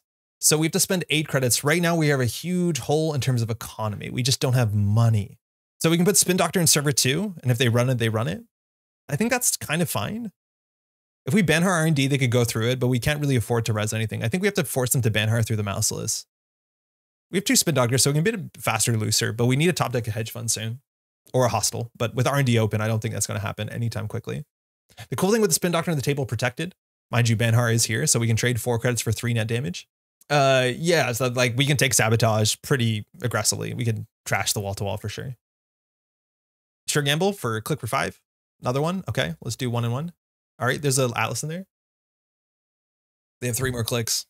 So much value from Esâ. Now they're running it. Okay, this is 3 net damage in theory. There's not a lot of Weyland dice you expect that has 5, but in theory, if this was an envelopment, if they don't have a steel skin scarring in hand, this is lethal. Now, if we res this, we're going to go down to 2 credits, which means barring the hostile takeover, there's no economy play that we can recover from here. So this is actually pretty ugly because we can't even hedge fund. So fire, that'll be 3 net damage. They lost a steel skin, a marrow, and a creative. So they were safe into envelopment there. They have 19 credits, so the Spin Doctor is going to be contested. Okay, so we will use the Spin Doctor. We're going to shuffle back a Spin Doctor for sure. And I think we just need to get money back. The agenda seems important. We have a lot of cards in hand. Top of the deck. Please no hostile. We need a hostile. And you know, Veritas is just good enough against Esâ. 3 subroutines. They can't choose to let them fire. I can't believe they didn't trash this. Again, we are milling ourselves, but we just need the value from this. Draw 1. That's a bit too much, but we just get a card in front of something. It's fine. Okay. So we have Prycon, so we can get triple mouseless in a row. They have the money to deal with it, but not consistently. I think we have to ice up R&D. Yeah, this might be actually a bit too much. We might not have wanted to draw off the wall-to-wall. So here we can Prycon. We'll be down to not a lot of money. But we have a server there. Again, they have all the breakers, I think. No paper clips so far. This couldn't be much besides an ice wall. We only have 1 credit, and they just happily go through it. Labor rights got fired. They trashed a running Hana Shostushka into raindrops, and they shuffled back in a Nuka and 2 labor rights. So just going for the long value. Again, we just need to close out. We just have way too little money. There's a marrow. We can do 2 off the top. Yes. We can start scoring out at some point. They're just installing it. This is the worst part is we just don't have money, so they're not respecting us. They're finally trashing this. I think this thing was so important to go a long time ago. It's giving us almost all our economy. All right, another Spin Doctor, not great. So we can't advance any of these cards to gain credits. It's like clicking for a credit, obviously. So I think we put this in server 2 and click for 2 credits. Again, we can always fast advance this out for like, what is it? Install, advance, so we gain 2. Yeah, for free. But just getting a blank Atlas doesn't really do much. There is an ZF in the deck. If they ever go down to low hand size, then we top deck it, we could win. But we'll see here where they put the Banhar. No server is the choice. So we just need to make them spend money. So that's why I want to put stuff in remote server. We just need to make them play our game. Because our ice is relatively good. It's just we'd have no economy, so they can go a bit slow here. All right, the Veritas, they can break it for 5, 7 with the breaker. I think we have to res this. The subroutines on this, like you can actually just let them fire. The tagged is not very relevant into this deck. You do want to protect your Banhar. But otherwise, yeah, install and break. We're forcing them to spend money again. It's been turns before. That's like why Esâ seems like there's so much money is that we don't do a good job forcing money out of the runner's hands, right? Like if all they have is Banhar and they're just playing events. We're not forcing any credits. Like let one of these fire. The question is which one? Technically, it's just cheaper to lose 2 than it is to break 3. Let alone you can do the trace. So they just lose 2. So yeah. Oh, Corp gains 2. Oh, sick. I didn't think they'd do that. Giving us 2 when we're on 0 is huge. Because now we actually can install advance. Okay. 13 credits. Trash Rashida, that is so good. Admittedly bad publicity, sure. But that is exactly what we needed to have some sort of economy here.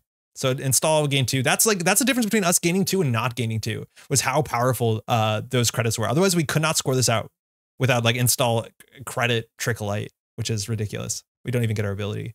Oh, random. It's a Rashida. Only 16 cards left in R&D, mind you. So we have to just start fast advancing out here. And they're on all the labor rights still, so they're going to be able to like go the long game and just like sabotage over and over again. You can just install ghost tongues over and over again. It's going to do enough damage. We had a spin doctor in the remote server. They might have to be a bit concerned about that. Nuka, good. Okay, I do think we just fast advance out here. Oh, and life gives you lemons. So in theory, we can do install trick. It costs us 2 credits. We go down to 7 and we can get a token on it. That's pretty good. Otherwise, we can do install advanced trick. That's probably just good enough. Yeah, right? We can take them off of the this mouseless. Again, I don't think it's going to matter that much if they ban-R it. Maybe they don't. And it's nice. We actually could consider trick because we have the spin doctor still on the table. And I think that's probably more likely how we win this game here. Let's do it with the second one. I don't think we need to. Unfortunately, oh. Yeah, we probably wanted to do that. I think that's a fair bit better. Marrow, whatever. Because in blank Atlas, it's like really not much. Banhar, R&D. Again, that's 3 net damage, so we're totally fine with that. Again, they can break in and just take 1 net damage. So is a 1 net damage worth 2 credits? Yeah, with 7 cards in hand, maybe it feels like it. Paperclip's out for core damage. We'll just trash 2. Again, we have a spin doctor. This is finality. There was a lot of cards in the deck here. We could easily lose to this run. We just haven't done enough to push on the table. Okay. Pump for 3. This is going to see 4 cards. We get spin doctor preemptively here. They take a net damage. They lost the legwork. We're actually kind of happy to see that. So here, this is the finale, which they can just shuffle back in with labor rights. What else do they have? How many labor rights are left? All of them. And they have a paperclip now. They have 9 credits. So the question is whether we res the spin doctor. I think we do. Okay. Unfortunately, they wouldn't have seen 2 agendas there. So what do we want to shuffle back? I think trickle light. I think sprint. But I think it's pretty bad for us. There's a lot of agendas on 12 cards. What? They might be thinking we're flooded, and we're not. We're honestly not. But they saw 4 cards here, saw nothing. And I think here we do install Alice trick, and that puts us on game point. Archives just to gain 3 credits. Again, if you're going to discard cards, you have to get them out of hand. Oh, there's a hostile in there. I totally forgot about that. But yeah, we didn't want to shuffle that back in. So now they have to win on 2 axes. Okay. We know the top of the deck isn't going to win it. So we just do server 2 and we do trick. The other option is that we hold the second trickle light. But I think the Alice token is much more useful. Otherwise, if we want to advance it, we should have advanced it first. Yeah. They say order, which is not wrong. I don't know. I think, do we want this with a counter? I think we do want this with a counter because we need to break our R&D lock and just hope we draw into the audacity.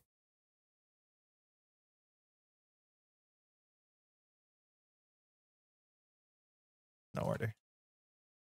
Yeah, order is fine there. Technically, you want to do in the other order. So we just have to hope the top card that they saw, which we know is not an agenda, isn't the audacity. So we're going to rip the top of the deck. It wasn't audacity. It was a trickle light, though. Equally bad. Equally bad. If we just went from HQ, we would have won that turn.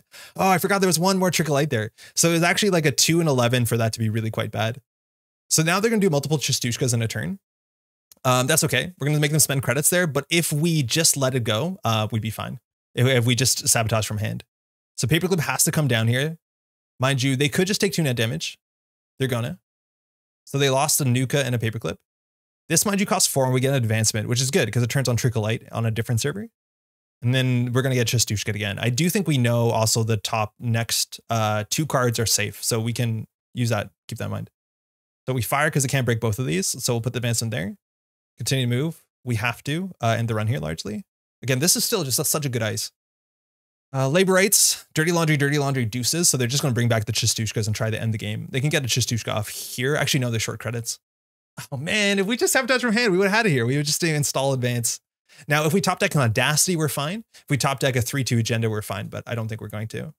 That doesn't do much. So we have to force them to have breakers. Unfortunately, we have to just get the Hordem here so they can't. Okay, I'm going to advance this. We can play the hedge fund. We don't have the Audacity, so we just have to advance this. What do they shuffle back? Legwork, Chistushka. I'm surprised. I thought they would definitely go here for what's it called?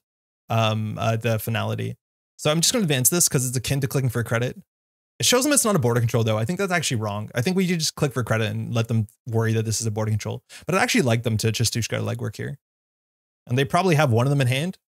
I think by definition they have to. So Banhar is on HQ. So this card just exists to be rezzed. So they take 2 net damage. Mind you, they can't do that forever. The top of R&D I think is unknown because they saw 4. Did they trash 1? We trashed 1. We drew 1. We drew 1. Labораtes, trash Marrow and Chistushka. So I think they put the finality back here and we lose to that. Finality, deuces, deuces. Okay, so they have a 1 in 3 chance of having finality in hand. 1 in 3. Deuces, mind you, they can definitely get finality. They can just draw the rest of their deck. And if that's the case, we have to Atlas for, oh man, if we can still do it because we just like Spin Doctor back and shuffle in 2 Trickleites. There's a Legwork. This is totally fine. We have to res the Hortum here. Money shouldn't be an issue considering with Audacity costs us like it's 1 credit to fire everything. So here they lose 2 cards. They lost the finality. So they drew the finality 1 in 3 and they just lost to the net damage. So this Legwork here looks really good. They use all their money on the Haket. Whoa, this is going to be close. This is going to be close. Okay. Advancing, in theory, that makes the most sense. Legwork here, full whiffs, and they have no money. They can just send it through the Veritas. I'm pretty sure we're tracking. We know the top card of R&D. I forgot if they trashed 1 when they win finality. Or no, they stole 1. So this is unknown. But they could just rip. Okay, 1 unknown card here.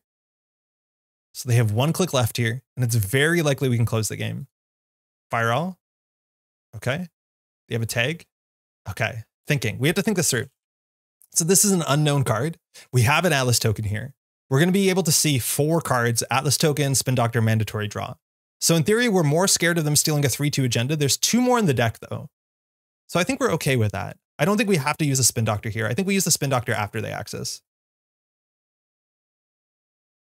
Nothing. Okay, so we need a fast advance piece. That's all we need. So we'll res the Spin Doctor. We don't have a fast advance piece, but we have an Audacity in the list, so we're totally fine here. We have an Audacity in the list, right? Otherwise, we should have shuffled that back in. Yeah, we do. So we do new remote server, advance, use this token, pull the Audacity, throw our whole hand. Esâ can go get the agendas. What a game. Wild game. That was wild. They have so much pressure. As soon as we got our ice up and we force them to spend credits, mind you, Banhar gets around a lot of that. It does get scary. 4 cards left though, and this is turn 11. Like we're down to 4 cards on turn 11, which is pretty wild. Mind you, we're on a 44 card deck, so the sabotage is going to connect. But we were just lucky enough not to flood. We got around the legwork. We had the agendas in hand. I do think we definitely made some small misplays there. I think in theory we had lethal there too on the Ziaf, which is good fun. We have to keep that in mind to remember that if the runner ever has 1 card in hand and we have the combo, if we just have an Atlas and 1 piece, we can get there. Yeah, there's no clot right now. That's like a big reason why I just play fast advance. But if you want to close the game out as soon as you can against Esâ decks, like fast advance like this is really good. And again, today we've only played against Anarch. It's just been Esâ nonstop in Hoshiko, and it can still be hard. It's still, mind you, I think Esâ is a difficult deck to pilot. So like your results may vary on both sides of the table, but I think we have some legs here as much as like it's sometimes hard to keep cards in hand. That's wild. Hey, thanks, you too. And that's this list. I think we're going to end it there. I think this is actually a really good list for like casual play. It teaches you good fundamentals. You need to keep to your outs. I do think we missed some lethals on some turns, and I think that's the sort of thing that we improve the more we play. But if you're running into all this Esâ and all this Anarch, I don't think this is a bad choice whatsoever, as much as I think the economy. I think there's some small tweaks you can definitely make this list to make it sing a bit better. Thanks so much for watching. There's just like this singularity point that's very easily observed that over enough period of time, I'll just end up playing a Weyland fast advance deck. It's still good. Trickleites have been around forever. It's still good enough. Poor Anson Rose. I'm hoping that this is a very approachable entry point into the standard format. I think standard is really cool. There's a lot of really fantastic cards in there that allow for some very interesting board states, some really high level decision making, and I think as simple as Trickleite fast advance can be, you can have some really exciting games and feel like, you know, you're really putting the pedal to the metal. So hopefully you enjoyed that. Huge thank you to all these names here. Again, these are just some of the patrons that help support this channel so I can put the time into recording these intros that are just getting longer and longer and longer. Apologies for that. Hopefully that helps. I got to do something about that, I reckon. Otherwise, if you're getting to standard again, right now, there's going to be a big rotation just this summer in the standard format. So it's hard to say what standard's going to look like in just a couple of months. Maybe you're getting ready for nationals, but it's probably going to be way different out there. But hey, at least you'll still have border control. And with that, hopefully we'll be recording some more deck dives for next week. But otherwise, of course, we stream on Thursdays. Would love for y'all to drop by. Enjoy standard. Take care. Breakdown.